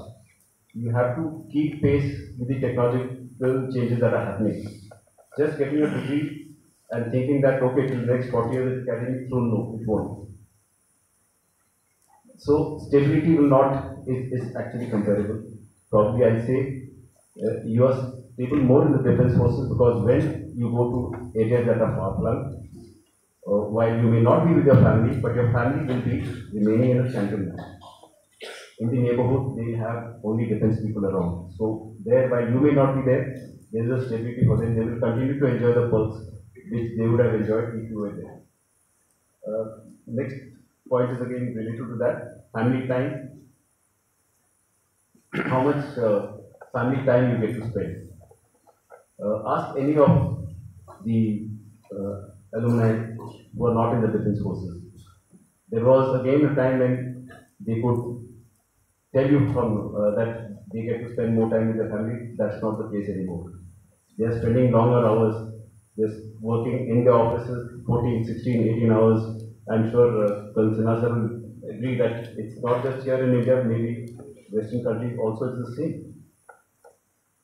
This is a life, a defense life, which will give you some kind of a standard format, a certain routine which you can follow. You cannot follow any kind of a routine outside. Perks I already spoke of. I already mentioned children upbringing and exposure. The kind of exposure that all of your children now, but going forward, all of you will have children. So, would you not want your children to have a great exposure going around the country, meeting different kinds of people? This is an experience which you will not have.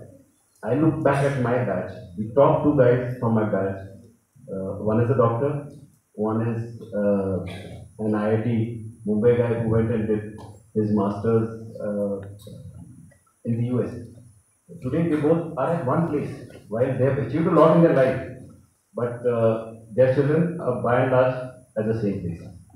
They have not really seen or had the kind of exposure with somebody else who joined defense forces. And you all are a witness that anyone, some of you who did not do so well in 10th, surprisingly they joined NDA and see how life changes for them. All-round development, also I may have mentioned, but most importantly, if you have to sum up everything, where is it that you will be happier?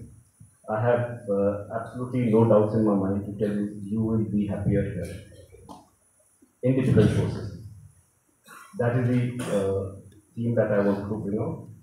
When I say it, I wanted to make a comparison. Why I made this slide? I made with a purpose, because there is this confusion. And that confusion comes primarily out of too many inputs coming your way. I told you of people who shape your mind, parents, ex-students, alumni. Just forget all this. I will leave this slide for the principal and I'll request him if this can be given to the student, so that if at all there is any doubt in your mind, this in some way will clear it. I'm not saying that this is all encompassing. I'm sure my seniors who are here will have more to tell you on this, but this is just what I feel needs to be remembered. So, with that, I come to an end. I just wish you all the very best and thank you once again. But surely I don't want to leave like Col Sachin Nimbalkar with no questions asked. I can understand nobody asked him questions because you were so overall, enthralled by his presentation. But like Mrs. Pradeep told you, I've come from far. Therefore, as a matter of reciprocity, I would look forward to some questions from you. Anything, any doubts, anything at all? Yeah, yes. Yes, sir.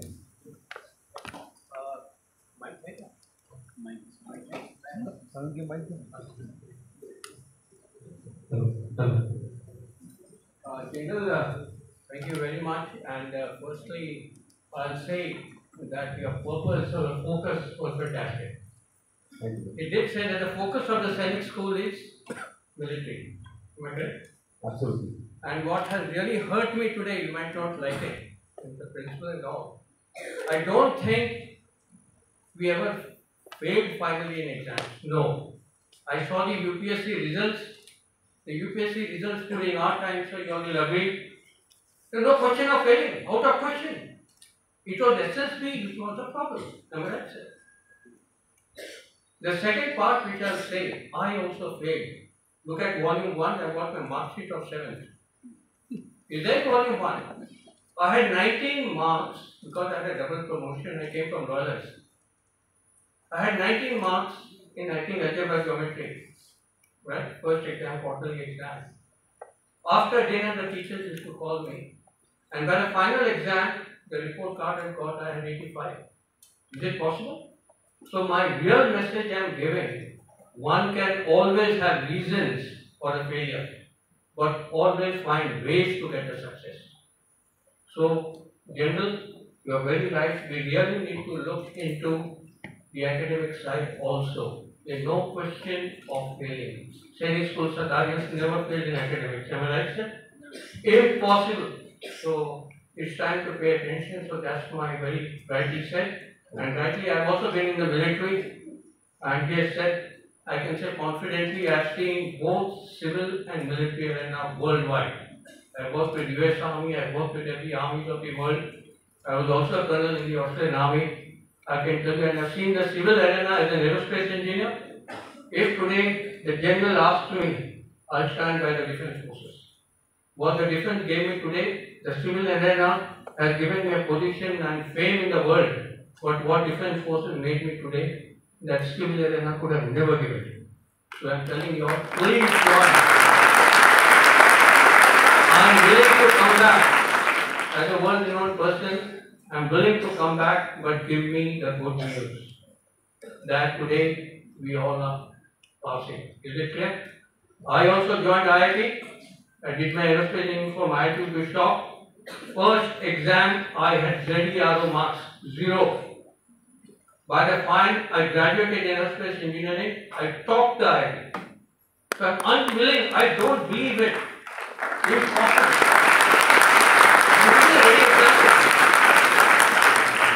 Being an Indian, I was the first one, worked with NASA, everything. I'm sorry, I'm taking a minute more. Is it fine, Principal? Yeah. Is it fine? We have the time. You see, as an Indian, India has its own world issue because of our rule, foreign rule. We were always looked down upon.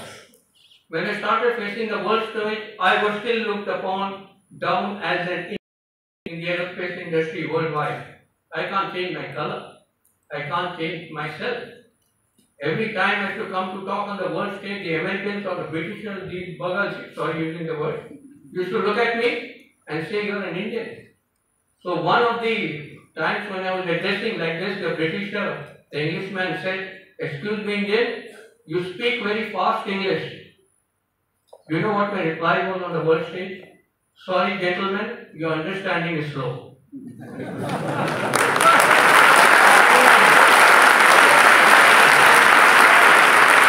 So, you should be present, and the general officer very rightly said, keep your focus Other was my experience with the Americans as I started rising in the world. He tells me the moment I finished, you Indians speak very good English. You can imagine telling me, and me are the only Indian over there. The American tells me, you Indians speak very good English. Good English. I say, sorry my friend American, we Indians speak correct English.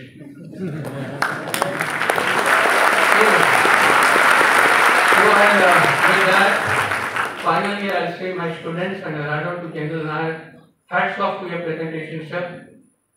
I'm unbelievable what you have focused on, and I'll leave it to you all. And remember, like I said, if I can be from this school as a failure in classes, look at my mark sheet, I've shown it in the, I haven't hidden it. If I can be the world's highest awarder for aeronautics ever, why can't you all be in any field? You can do it.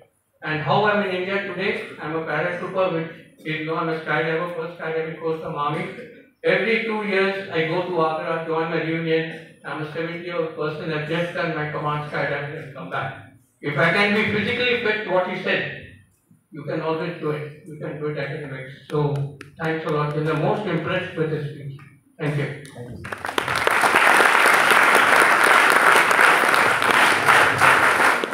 Thank you, Col Sachin, sir. That was very well brought out. I think we are more convinced with your speaking than mine. But we have a large number of students. I want to warn you, if you don't ask questions, they start asking questions. Yeah, I see a hand. Sir, I'm going to say, sir, you said that you have to make a balance between how to focus on academics and all other activities. So, sir, I would like to ask you that how to identify your someone's strength and how you created a balance between your academics and all other activities. Very good question. Thanks. What's your name? Second is Share Shinde. Are you also some appointment? Yes, sir. House captain? No, sir, discipline captain. Vice school captain? Discipline captain. Discipline captain. Sorry, not sorry. So, a very good question.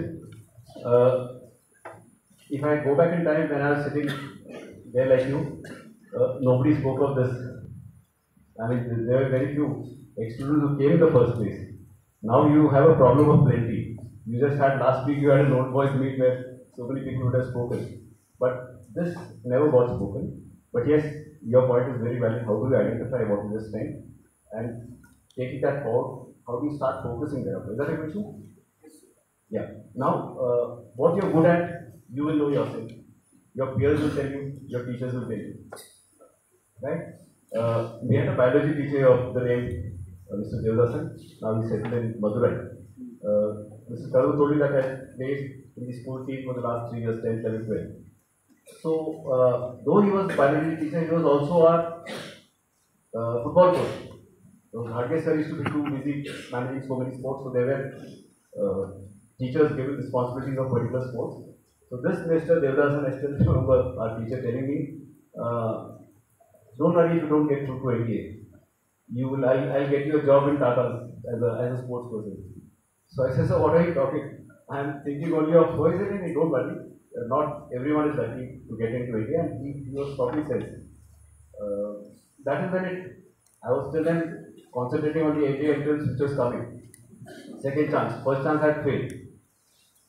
So second chance was coming, and that is I was still in the level towards the end. So that is when I went to him.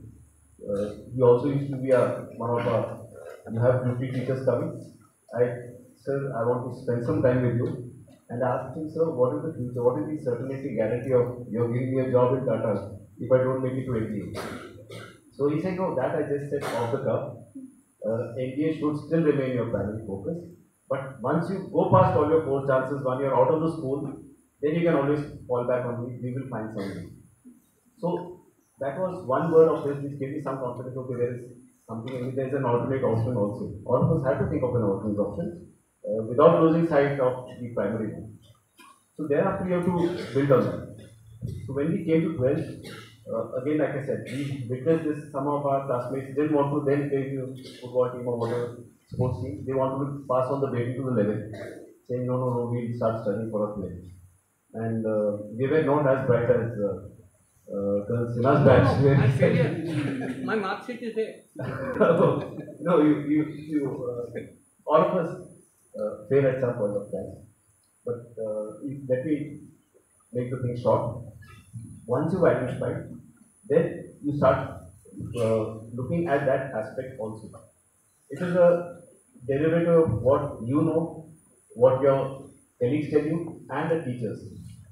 These are the three people who tell you that you're good at something. Thereafter, like I said, every individual is different.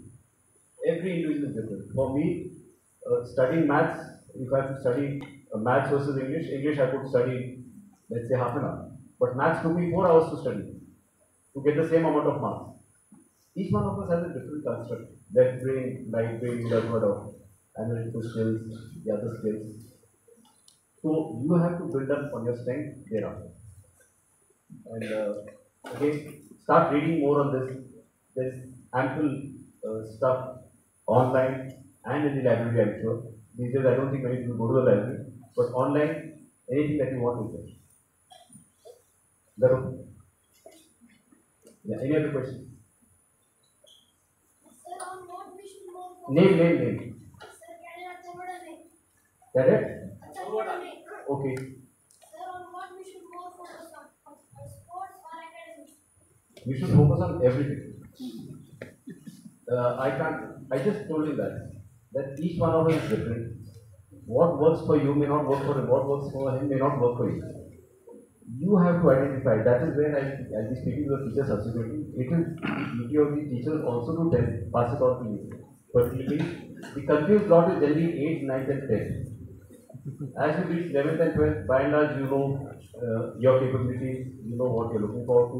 You must be in class 7? 6. Oh, you're still reaching the confused stage. So don't worry.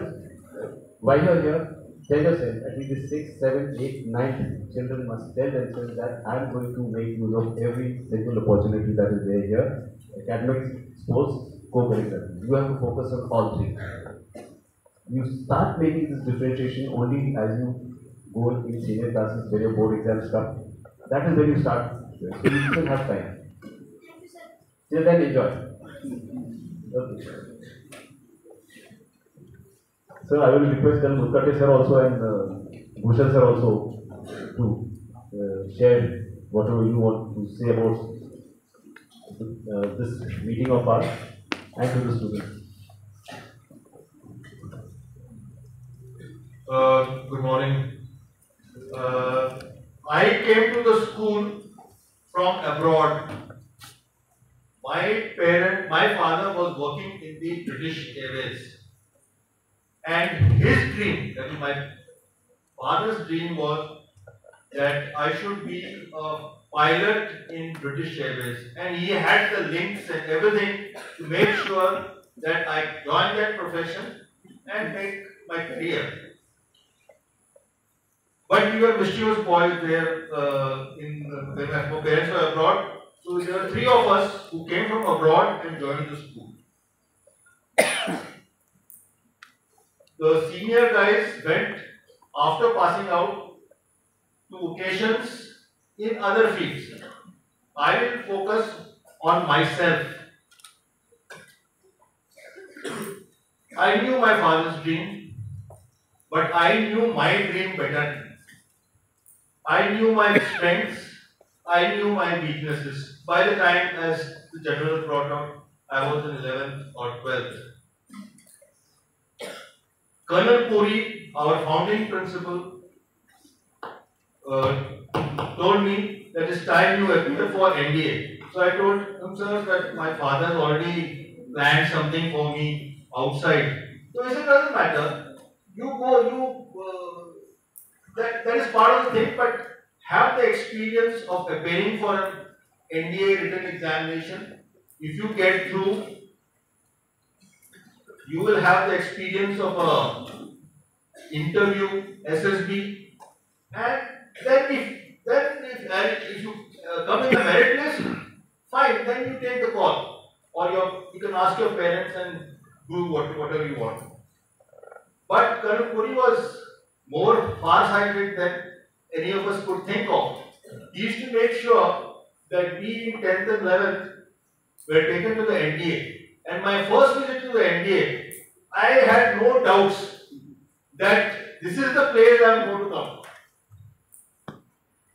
And as luck would have it, I was the first person from my class. I was in 10th and I was having a problem for age. So the principal told, you appear for NDA exam in between only, the first 3 or 4 months of 10th. If you get through, you are 10th pass and you can go to the NDA. So that was also a bait which the principal had given. What I am trying to bring out is that there are certain occasions in life where things will, it just strike you that this is what I am made for. And my visit to the NDA was what motivated me. And as luck would have it, I was the first chap from my class to join the NDA when I was just 10 plus 2 months. I just wanted to 10 and 2 months. And that was it. So that is what my experience is. And I am sure that all of you will have such experiences, all of you will be confronted with your parents' dreams, all of you will have your own dreams, but let me tell you, you have to make the final decision. I could have been a pilot in the British Airways, I was but today, 35 years of service in the army, and I am here today. Again, I am over 70, so I have no regrets, and I stand by this like absolutely well brought out by General Nair, and you now have to take the call along with the support that you get from the principal and teachers. That is all from my side. Thank you. Something from your side. You have 2 military perspectives. We have something from Mumbai, the happy city. Friends, Principal, General Nair, very grateful to be among all of you and giving me an opportunity to speak to the children. Of course, I am not from the armed forces. I had my own way of building my career in business, and I was in business for the last 50 years, and now I am a retired, but not a tired Sainik. Okay. Incidentally, what happened was, I did my SS. I was the weakest in SSB, let me tell you. All my friends will vouch for. If I could hardly climb up a rope. So, sorry? You can see that. You can see that, yes. You are now seeing you in a reduced condition, it was much more. But I was very lucky to get through SSB in medical. Unfortunately, I could not join.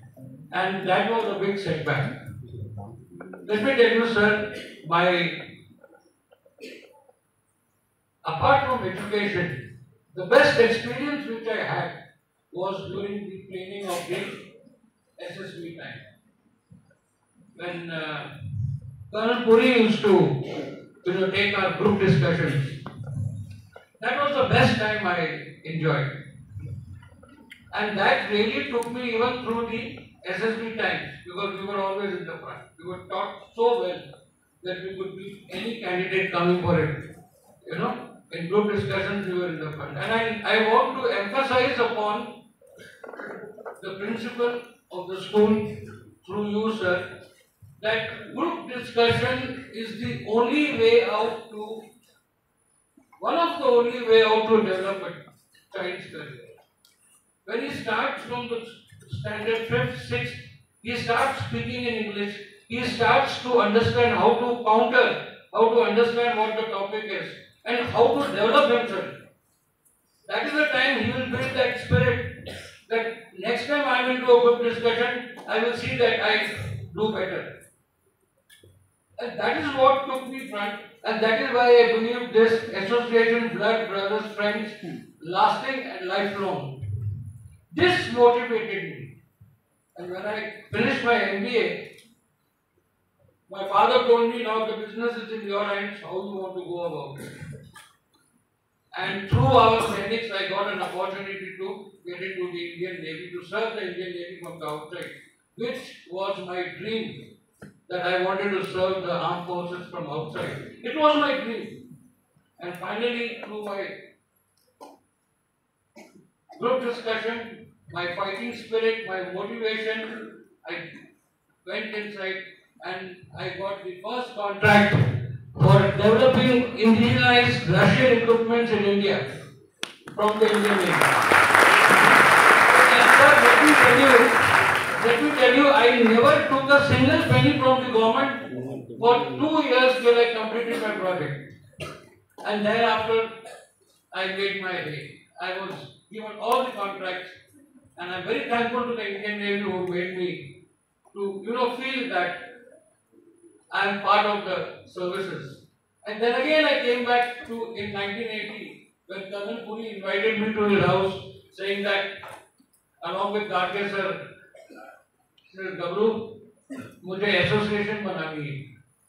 And my sole motto is कि मेरे बच्चे जब armed forces से निकले, civil life में आए, they should all come on the same platform and they should help each other. जब जिसको help चाहिए होगी, उनको help मिलेगी. And I want you to start this with Gadge sir. Sir, with your blessings and with the cooperation of all my friends, we started in 1980 the hunt. और वहाँ से हमने अपनी जर्नी शुरू की. And today we are in the 42nd year of the association. Again, association, blood brothers, bonding friends, lasting lifelong. आपका पहला point आज भी कायम है और ये कायम रहेगा, and we will always be together. That is the main motto. That is how we came. We did this Founders Day over here, and we laid the bust of Colonel Puri, Gadge sir, ताकि बच्चे को ये जरूर मालूम रहे कि these were our founders, and उनके साथ ये एसोसिएशन जुड़ी है, उनके ब्लेसिंग से जुड़ी है, and I'm blessed to have such lovely friends from the first decade who gave me so much cooperation to building up this association and where we are, how we started and how we are. Again, Colonel Sinha, Colonel Mutkate, मुझे phone करके call पे बोलते हैं यार एक किताब लिखनी है. That was Covid time. हमको ये था कि एक साल तो हमने कांग्रेस डे कर लिया, तो अभी क्या करें. तो तब ये किताब लिखने का हमारे मन में आया कि let us start this book. And let me tell you sir, 3 साल हो गए हम आपस में मिले थी, लेकिन 2 वॉल्यूम बाहर निकल गई. So the spirit what you get is from that group discussion. I again मेरे अंदर की जो मेरा दिल बोलता है कि ग्रुप डिस्कशन हर एक बच्चे को मोटिवेट करेगा, एंड क्लास 5th से उसकी कॉम्पिटिटिवनेस चालू हो जाएगी. And he will learn more English, he will learn more Hindi, he will learn in any language, but he will know what the subject is, how to discuss, how to interact, and qualities of accepting somebody else's mood, points, and giving in yourself. Submission and acceptance is the best way of leading the life. So thank you very much, sir.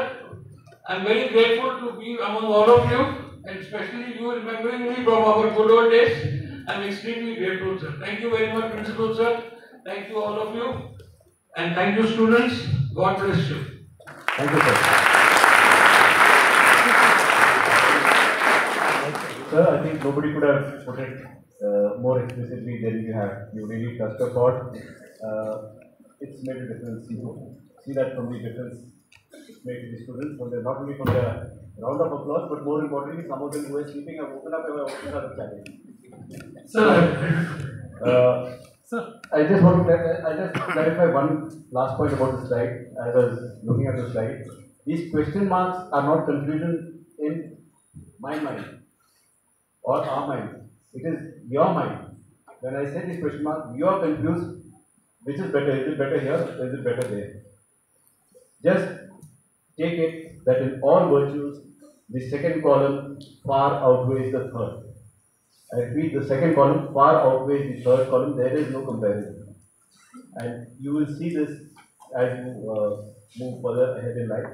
And Col Sachin sir, once again, gratitude for that book, not only for the book, but the manner in which you brought it out. Sir, great effort done. Yeah, we have some. Sir, good afternoon, sir. I did not introduce myself. Because 2 days before I just gave 1.5 hours of motivation speech to everybody. Let me tell you, gentlemen, I am the correct example who has seen both the lives. I was in defense for 22 years. I served in Indian Army, Indian Navy, Indian Coast Guard, and now I am into an entrepreneurship. So now I have 2 resorts. So I have seen the both side of life now, and I can vouch on that. The life in defense is one of the best which I had in the last 22 years. The first and foremost reason was that job satisfaction was amazing. You go anywhere. Now I am owning a 2 resort, but that satisfaction which I have got in the army or in Navy or in Coast Guard was nothing. And for the second thing is that the health. When I was in the army, I had to run 43 kilometers. I saved for 11,000 kilometers in deep sea. Now my health is deteriorating after being in a civil. Then family life. My wife still grieves that first to छोड़ा हमने. First में था तो घर में हमेशा थे या साथ में रहते थे. Now the family life is totally lost because day and night I have been out totally. So I would like to say, defense life is one of the best life, and really I will tell you, job satisfaction and job security. Job security is very important nowadays because there you will see a lot of people in the US have been laid off by a lot of companies because this recession. But in defense, whatever happens, defense will take care of you. As Colonel Nimbalkar told you, even though disabled, still the defense is taking care of the people in the paraplegic center, those who are during the war. So job security and job satisfaction in defense is uncomparable to any of the services you go outside. Second thing, every day is a happening day in the army, in a defense. Every day is different. It's not like that now what happens, I pick up my bag, go to the resort, come back, sit, sleep, go. But in defense, every day was different. We used to go in exercise, we used to go for different adventures, being in adventure, every day was different. So I would like to say that there is nothing better than joining the defense. Okay, the other side, you see the greener side, but let me tell you, now since last 2 years I've been fighting, and there is a lot of competition outside, a lot of politics outside, and a lot of putting down is outside. So in defense, the best is that with little focus, you can do better. You can do better than anybody. Thank you. Thank you. Very well. I think you summed it all because you had an experience of all. Ujjwal, if I can take just one more minute, with your permission. I've exceeded my brief. I was supposed to have finished 15 minutes ago. I'll come to you. There's a small child who wants a question. I just one point I had what Gabru sir brought up. I totally agree to what you said, sir, and this is out of experience. He said this point about group discussions. If you recollect, Madam Karan told you that I was director in recruitment a year and a half ago. So all these SSBs I would visit because they were under me. I remember 2 SSBs. Now I don't remember the students, but both of them have passed out because they were in 12th last year. I don't recollect the names, but one student of ours I met in Bangalore. The other student, again from our school, I met in Kapurthala. And the places where both of them could unfortunately hear was exactly this. Group discussion and that individual talk which you have to give. And I was director general recruiting only for 6 months. In my 6 months, these are the only students I came across from a school, and unfortunately, both of them failed in these 2 subjects. And thank you for bringing this out. I would request the school authorities in some way to institutionalize this issue, where the children right from the 7th and 8th standards are encouraged and not wait for 9th, 10th, 11th, by which time personalities of most of them are in some way developed already. In some way, of course, all your dramatics, elocutions, debates help. But how many of us get a chance? Not all of us get a chance. Very few of us get. The other students who don't get a chance, try and spend about 5 to 10 minutes, let's say once in a week, and talk about the junior children of 6, 7, 8 standards. On your Sundays when you're free, stand in front of the mirror, all of you have mirrors in your dormitories, and speak on any subject. or what you expect from the lunch, what you expect from the sports, anything at all. Speak for a minute. Talk for 1 minute. That's what I'd like to think. Yeah, I just, some child at the back row asking questions you should never deny. Good afternoon, sir. I cadet Samapit David. Sir, Which class are you? 6th day. Sir, my question is, so why the Kargil hill is known as Kargil? Why is Kargil? It is known as Kargil. Why is Kargil hill known as Kargil? Sorry, Tiger Hill. Why is Tiger Hill known as Tiger Hill? Okay, that is just a name given by us. We have called it Tiger Hill. The Pakistanis would have called it something else. Anything particular, Sachin? It was just because it is a very dominating feature. It has vision to all these 360 degrees, so that's why it was called, and because it was impregnable. He told you that from there you could see everything on that highway, NH1A. So it's very dominating, stands out. So it's like a tiger. So these are names which we give. On the border you will find all hills name something. The enemy will name it something else. Col Hill. Pakistan call it Col Hill. Col Hill? Yeah, Pakistan. Okay. They can't call it Col Hill. Either. Yeah, one more question. Class 7, are you? Sir, 8. Sir, my name is Tanush, and sir, I have a question that, sir, as a high-ranking officer, sir, how do you advise us to rise up in rank in the defense forces? That's a very difficult question. Honestly. See, what happens is, at every stage, there is some motivation to become something. To be very honest, this is an admission I have not made. My focus, or why I was determined to get into NDA, was to,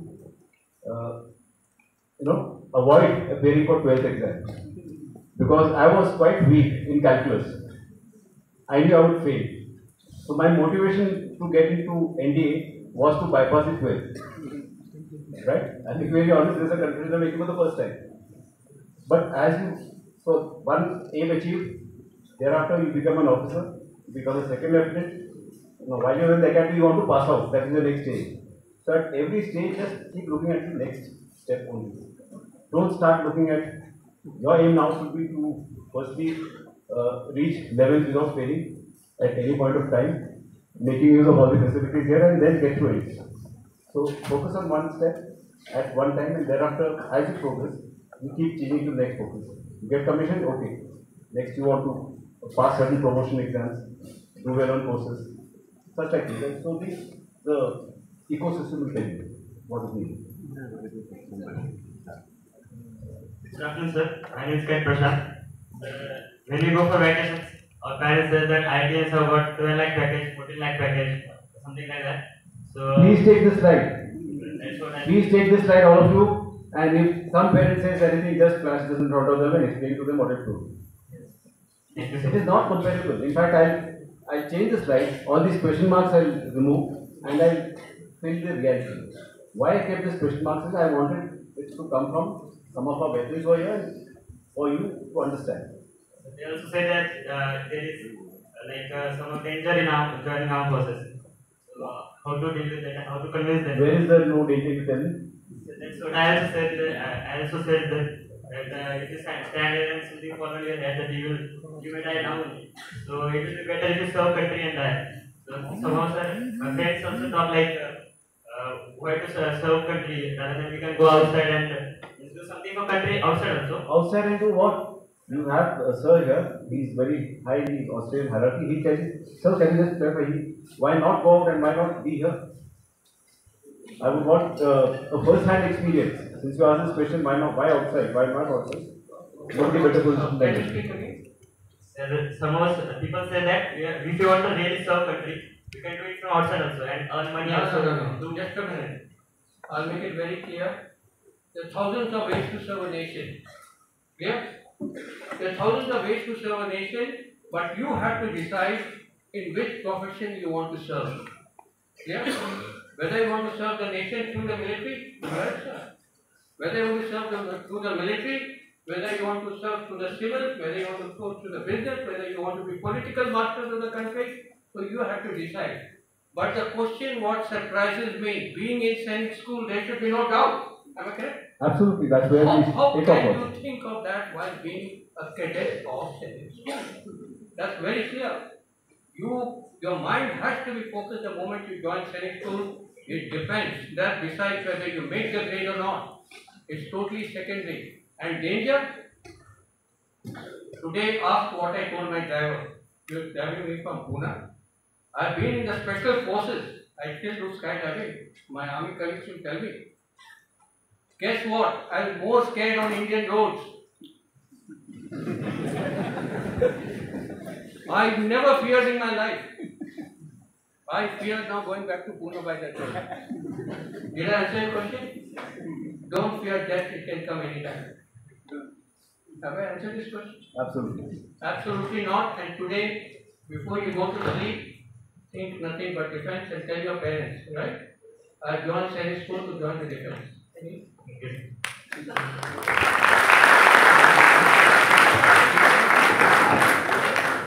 Okay, I think with that we should be ending. Otherwise, principal will not invite me here after. So once again, my gratitude to all of you. You have a question, we'll be in the mess. Okay? But not at the cost of your lunch. You will sit next to me and have lunch. What's your name? Sir, Cadet Darshiravan. Okay. Raghu, ensure he is with me. So you sit next to me, we'll talk. I would want to sit to the cadets and answer the unanswered questions. Then some of them feel comfortable sitting there. Once again, my gratitude to firstly all the elders who are here for having taken time, and fortunate to meet some of you, the others I haven't met. But please respect for, because you are the people who laid the foundation. We just built upon that, and this future generation will take that forward. You have traveled long distances, risked your lives on the Pune-Mumbai road, and you're still going to risk when you get back. So once again, grateful to you, and special gratitude to the principal, all the uniformed officers here, the faculty, the teachers, and of course the students for bearing us out for this long duration. We have still half a day left. There is lunch. There is also some basketball that is happening in the evening. So look forward to seeing you all in the evening also here. Thank you once again.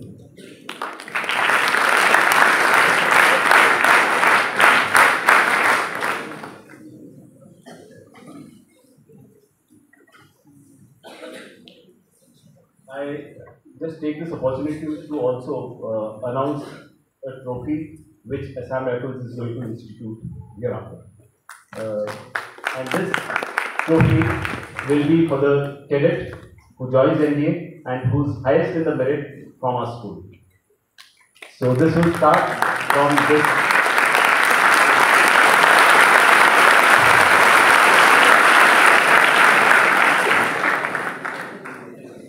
So what happens is, I'm told the last student was 22nd in the order of merit. Sometimes it will be 22nd, sometimes it will be 222nd. Doesn't really matter. These are just merits, surely not indicative of where you will go ahead. So while my deep respect and applause for this cadet Chaitanya, I'm told, is the cadet who's come 22nd. He's not here, but those of you who are in touch with him, please tell him this institute, this trophy gets instituted, and the first name that will be inscribed on the trophy is his.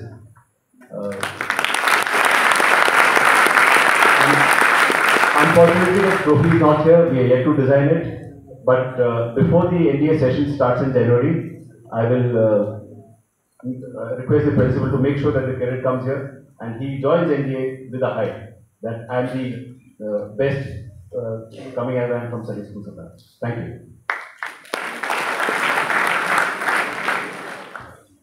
May I request Lieutenant General P.C. Nair, Ati Visis Seva Medal, Youth Seva Medal, Ph.D, Director General Assam Rifles, to present a small token of appreciation to the school in form of memento of Assam Rifles, which is called as Dhaimurti, which signifies the human connect of Assam Rifles with the population of Northeast. which was given by the Tea Planters Association of India and the Burmese government as part of the help that Assam Rifles rendered to the fleeing refugees in the World War II. So may I request the principal Group Captain Ujjwal Gormade to accept the memento, please.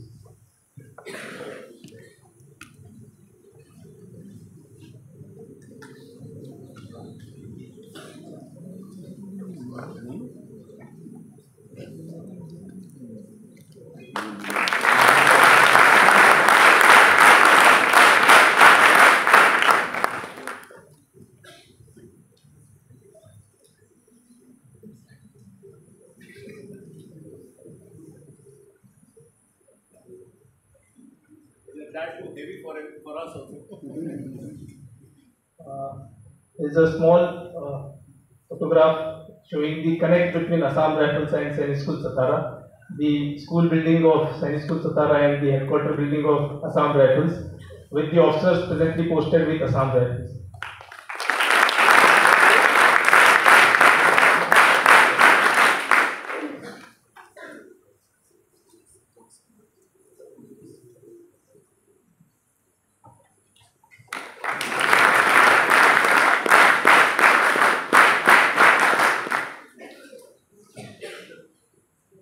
Also from Assam Rifles here.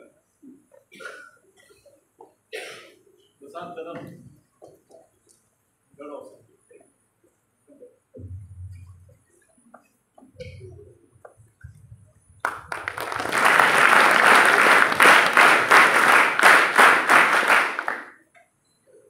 Just a word about this. This Dhai Murti which was just presented, it's called Dhai Murti because there is a soldier, there is a lady, and there is a child sitting on the shoulders of the soldier. Sachin just told you of World War II. I'll tell you the exact details of this. It was April 1944 when the Japanese were advancing through Burma. There were a large number of refugees were coming. The Burmese had the advancing Japanese army had shot the husband of this lady, and this lady was in the wilderness with this child, not knowing what to do. So this Assam Rifles soldier not only took the soldier on his shoulders, but walked through the jungles of the northeast for 10 days and brought her to safety. She brought her to safety to India, and as an act of recognition by the Indian diaspora, which was there in Burma, they gave this a small trophy of this, showing the Assam Rifle soldier, the lady, and the wife, and the small child. So that is why it's called Dhairmurti. But of course, on the lighter side, people say when a fellow goes to Assam Rifle, he goes single. When he comes back like this. We are coming. No age is advanced age. Thank you, ladies and gentlemen. Thank you.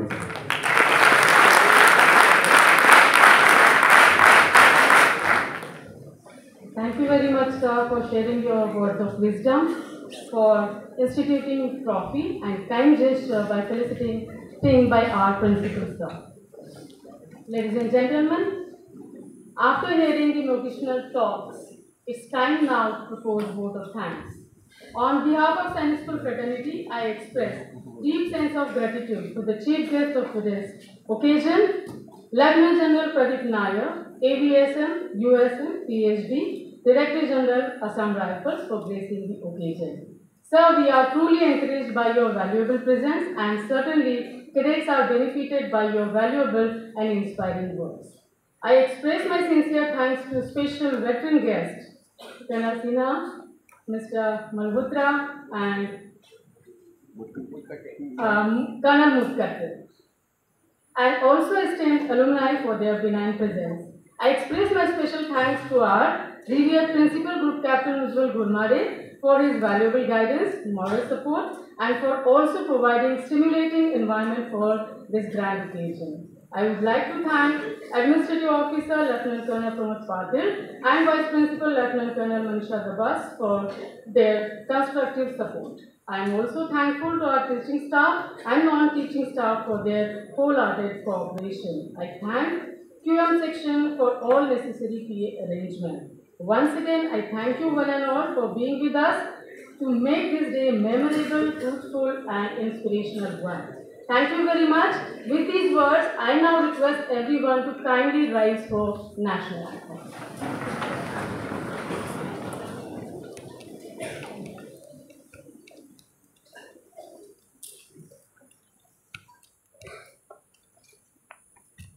Janata